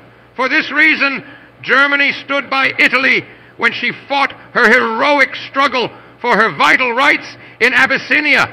In 1938, fascist Italy repaid us abundantly for this act of friendship. Let no one in the world make any mistake as to the resolve which National Socialists, simultaneously for the new form their state was to assume. Today, we are experiencing this parallel development for the second time. A man of outstanding historic importance was the first to bring a new idea to oppose the democratic notions which had become barren in this people, and to carry this idea to victory within a few years. It is hard to estimate the significance of fascism for Italy. What fascism has done for the preservation of civilization is as yet incalculable. Who can stroll through Rome or Florence without being moved at the thought of the fate that all these unique documents of human art and civilization would have suffered if Mussolini and his fascist movement had not succeeded in saving Italy from Bolshevism? Germany was faced with the same danger. Here, National Socialism came miraculously to the rescue. In the imagination of countless individuals of every race, the belief in a new renaissance in our day is linked with these two states. The solidarity of these two regimes is therefore more than a matter of egoistic expediency. On this solidarity is founded the salvation of Europe from its threatened destruction by Bolshevism. For this reason, Germany stood by Italy when she fought her heroic struggle for her vital rights in Abyssinia. In 1938, fascist Italy repaid us abundantly for this act of friendship. Let no one in the world make any mistake as to the resolve which National Socialist Germany has made as far as this friend is concerned. It can only serve the cause of peace if it is quite clearly understood that a war waged against the Italy of today will, once it is launched, and regardless of its motives, call Germany to the side of her friend.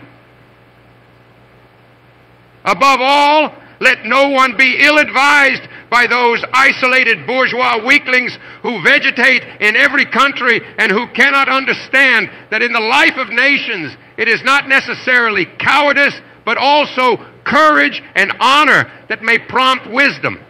As regards National Socialist Germany, she is well aware of the fate that awaits her if ever an international power, whatever its motive, should succeed in overcoming fascist Italy. We realize the consequences which would follow upon such an event and face them unflinchingly. The fate of Prussia in 1805 and 1806 will not be repeated a second time. In German history, weaklings like the advisors of the King of Prussia in 1805 will not be asked their opinion in the Germany of today. The National Socialist state realizes the danger and is determined to take all steps to counteract it. I know, too, that not only our own defense forces, but also Italy's military power are equal to the severest military requirements, just as it is impossible to judge the present German army by the standards of the army of the German Bund of, say, 1848. So it is likewise impossible for any evaluation of modern fascist Italy to be made by the standards of the days when the Italian state was yet united. Only a hysterical, unteachable, tactless, and extremely malicious press can forget in so short a time that only a few years ago it made a thorough fool of itself with its prophecies as to the probable outcome of the Italian campaign in Abyssinia. And it is not one whit better now in its judgment of Franco's national forces in the Spanish campaign. Men make history, but they also forge the instruments which are suited to the forming of history, and above all, they give them spirit. Great men, however, are themselves merely the strongest, most concentrated expression of a nation. National Socialist Germany and fascist Italy are strong enough to safeguard peace against every one and to end resolutely and successfully any conflict which irresponsible elements lightly start. This does not mean that we desire war, as is asserted in the irresponsible press day by day. It simply means that we won. Well, understand that other nations, too, desire to assure themselves that share of riches of the world, which by virtue of their numbers, their courage, and their value is their due, and that we, too, in recognition of these rights, are determined to give common support to common interests. Above all, however, that we shall never under any circumstances yield to any threats amounting to extortion, Thus, our relationship with Japan is determined by the recognition of the need to stem, as we are determined to do, the tide of the threatened Bolshevization of a world gone blind with all the resolution at our command. The Anti-Comintern Pact will perhaps one day become the crystallization point of a group of powers whose ultimate aim is none other than to eliminate the menace to the peace and culture of the world instigated by a satanic apparition. The Japanese nation, which in the last 2 years has set us so many examples of glorious heroism, is of Franco's national forces in the Spanish campaign. Men make history, but they also forge the instruments which are suited to the forming of history. And above all, they give them spirit. Great men, however, are themselves merely the strongest, most concentrated expression of a nation. National Socialist Germany and Fascist Italy are strong enough to safeguard peace against everyone and to end resolutely and successfully any conflict which irresponsible elements lightly start. This does not mean that we desire war, as is asserted in the irresponsible press day by day. It simply means that we won. Well, understand that other nations, too, desire to assure themselves that share of riches of the world, which by virtue of their numbers, their courage, and their value is their due, and that we, too, in recognition of these rights, are determined to give common support to common interests. Above all, however, that we shall never, under any circumstances, yield to any threats amounting to extortion. Thus, our relationship with Japan is determined by the recognition of the need to stem, as we are determined to do, the tide of the threatened Bolshevization of a world gone blind with all the resolution at our command. The Anti-Comintern Pact will perhaps one day become the crystallization point of a group of powers whose ultimate aim is none other than to eliminate the menace to the peace and culture of the world instigated by a satanic apparition. The Japanese nation, which in the last 2 years has set us so many examples of glorious heroism, is undoubtedly fighting in the service of civilization at the other side of the world.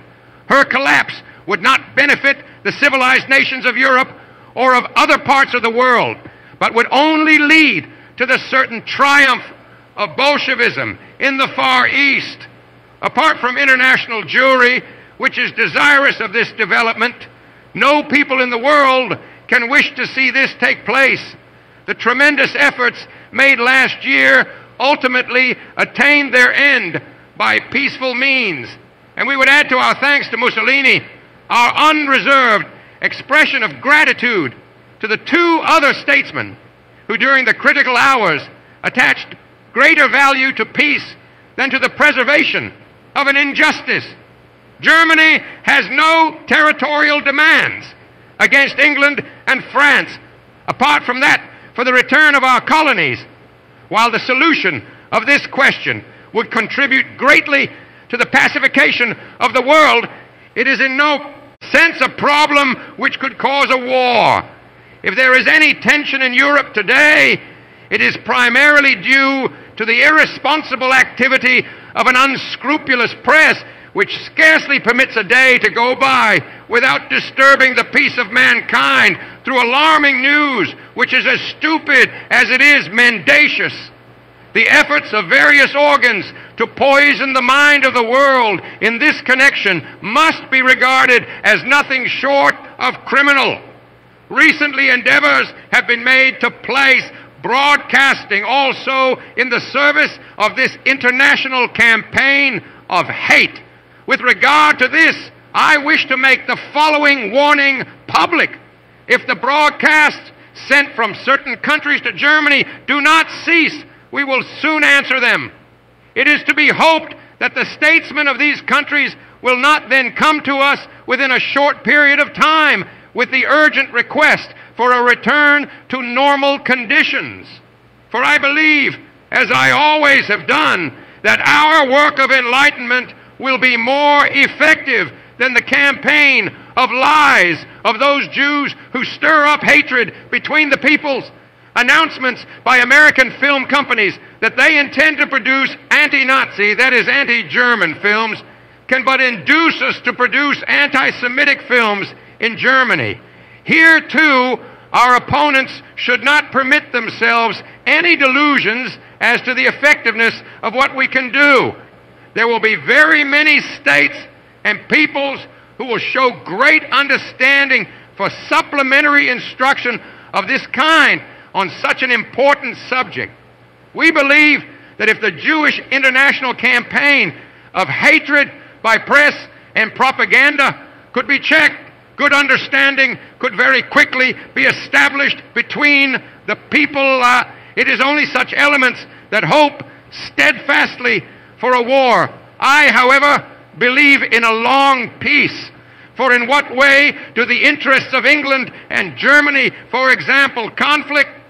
I have stated over and over again that there is no German, and above all, no National Socialist, who even in his most secret thoughts has the intention of causing the British Empire any kind of difficulties. From England, too, the voices of men who think reasonably and calmly express a similar attitude with regard to Germany. It would be a blessing for the whole world if mutual confidence and cooperation could be established between the two peoples. The same is true of our relations with France. We have just celebrated the 5th anniversary of the conclusion of our non-aggression pact with Poland. There can scarcely be any difference of opinion today among the true friends of peace with regard to the value of this agreement. One only needs to ask oneself what might have happened to Europe if this agreement, which brought such relief, had not been entered into 5 years ago. In signing it, the great Polish marshal and patriot rendered his people just as great a service as the leaders of the National Socialist state rendered the German people. During the troubled months of the past year, the friendship between Germany and Poland was one of the reassuring factors in the political life of Europe. Our relations with Hungary are based on a long and well-proven friendship, on common interests, and on traditional mutual esteem. Germany has gladly undertaken to contribute to the redressing of the wrong inflicted on that country. Yugoslavia is a state which has increasingly attracted the attention of our people since the war. The high regard which the German soldiers then felt for these brave people has since been deepened and has developed into genuine friendship. Our economic relations with this country are undergoing constant development and expansion, just as is the case with the friendly countries of Bulgaria, Greece, Romania, and Turkey. The essential reason for this is to be found in the natural conditions which make it possible for these countries and Germany to complement each other's economic systems. Germany is happy today in the possession of peaceful frontiers in the west, south, and north. Our relations with the western and northern states, Switzerland, Belgium, Holland, Denmark, Norway, state rendered the German people during the troubled months of the past year. The friendship between Germany and Poland was one of the reassuring factors in the political life of Europe. Our relations with Hungary are based on a long and well-proven friendship, on common interests, and on traditional mutual esteem. Germany has gladly undertaken to contribute to the redressing of the wrong inflicted on that country. Yugoslavia is a state which has increasingly attracted the attention of our people since the war. The high regard which the German soldiers then felt for these brave people has since been deepened and has developed into genuine friendship. Our economic relations with this country are undergoing constant development and expansion, just as is the case with the friendly countries of Bulgaria, Greece, Romania, and Turkey. The essential reason for this is to be found in the natural conditions which make it possible for these countries and Germany to complement each other's economic system. Germany is happy today in the possession of peaceful frontiers in the west, south, and north. Our relations with the western and northern states, Switzerland, Belgium, Holland, Denmark, Norway, Sweden, Finland, and the Baltic states become all the more satisfactory with the increasing tendency in these countries to turn away from certain articles of the Covenant of the League of Nations which involved danger of war. No country appreciates better than Germany the value of genuinely friendly and neutral states on its frontiers. May Czechoslovakia do succeed in reestablishing internal order in a manner which will exclude any possibility of a relapse into the tendencies of the former president, Dr. Benz. The addition of Hungary and Manchukuo to the anti-Comintern Pact is a welcome symptom of the consolidation of worldwide resistance to the Jewish international Bolshevist threat to the peoples of the world. The relations of the German Reich with the countries of South America are satisfactory, and economic relations with them continue to expand. Our relations with the United States are suffering from a campaign of defamation carried on to serve obvious political and financial interests, which under the presence that Germany threatens American independence and freedom is endeavoring to mobilize the hatred of an entire continent against the European states which are nationally governed. We all believe, however, that this does not reflect the will of the millions of American citizens who, despite all that is said to the contrary by a gigantic Jewish capitalistic propaganda through the press, the radio, and the films, cannot fail to realize that there is not one word of truth in all these assertions. Germany wishes to live in peace and on friendly terms with all countries, including America. Germany refrains from any intervention in American affairs and likewise decisively repudiates any American intervention in German affairs. The question, for instance, as to whether Germany maintains economic relations and does business with the countries of South and Central America concerns nobody but them and ourselves. Germany, at any rate, is a great and sovereign country and is not subject to the supervision of American politicians. Quite apart from that, however, I feel that all states today have so many domestic problems to solve that it would be a piece of good fortune for the nations if responsible statesmen were to confine their attention to their own problems. As far as Germany is concerned, I know from my own experience that the demands made by the work to be tackled here are so great as almost to exceed the powers of wisdom and energy at the disposal of one man. Speaking in the names, both of myself and of all my collaborators, I can therefore assure you that we feel that our life's work consists exclusively in the care and maintenance of our own people and Reich, both of which can look back upon a glorious history that is more than 2,000 years old. Gentlemen, as I conclude my statement to you tonight, I look back once more over the years of struggle and fulfillment which lie behind us. For most of us, they represent the entire meaning and content of our existence. We know that nothing greater can now be granted to our people and consequently to ourselves.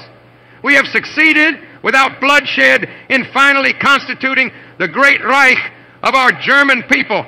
Nevertheless, we will not forget that this process, too, involved painful sacrifices for many.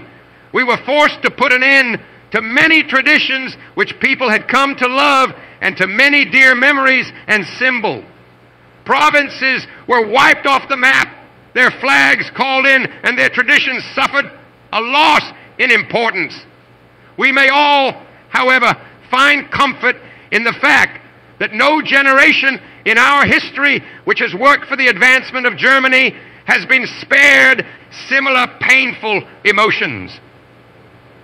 Ever since the first German dukes endeavored to bring the primitive tribes together into larger units, this work has necessarily been carried on at the expense of well-loved institutions, dear memories, manly obligations of loyalty, and so forth. This process lasted nearly 2,000 years until the scattered tribes became a people and the countless provinces and states became a Reich. We may now regard this process of growth of the German nation as virtually completed. The greater German Reich now embodies our people's entire struggle for existence over 2,000 years. All streams of German blood flow into the Reich, and they are united in it all past traditions, their symbols and standards, and above all, the great men of whom Germans of past periods had reason to be proud. For in whatever political camp they were in their own day, the brave dukes and great kings, the generals and powerful emperors, and the brilliant minds and heroes of the past, all were but the instruments of providence in the process of development of a nation. As we include them in this great Reich in grateful reverence, the wealth of German history is revealed in all its glory. Let us thank Almighty God that He has granted to our generation and to us the great blessing of experiencing this period of history and this hour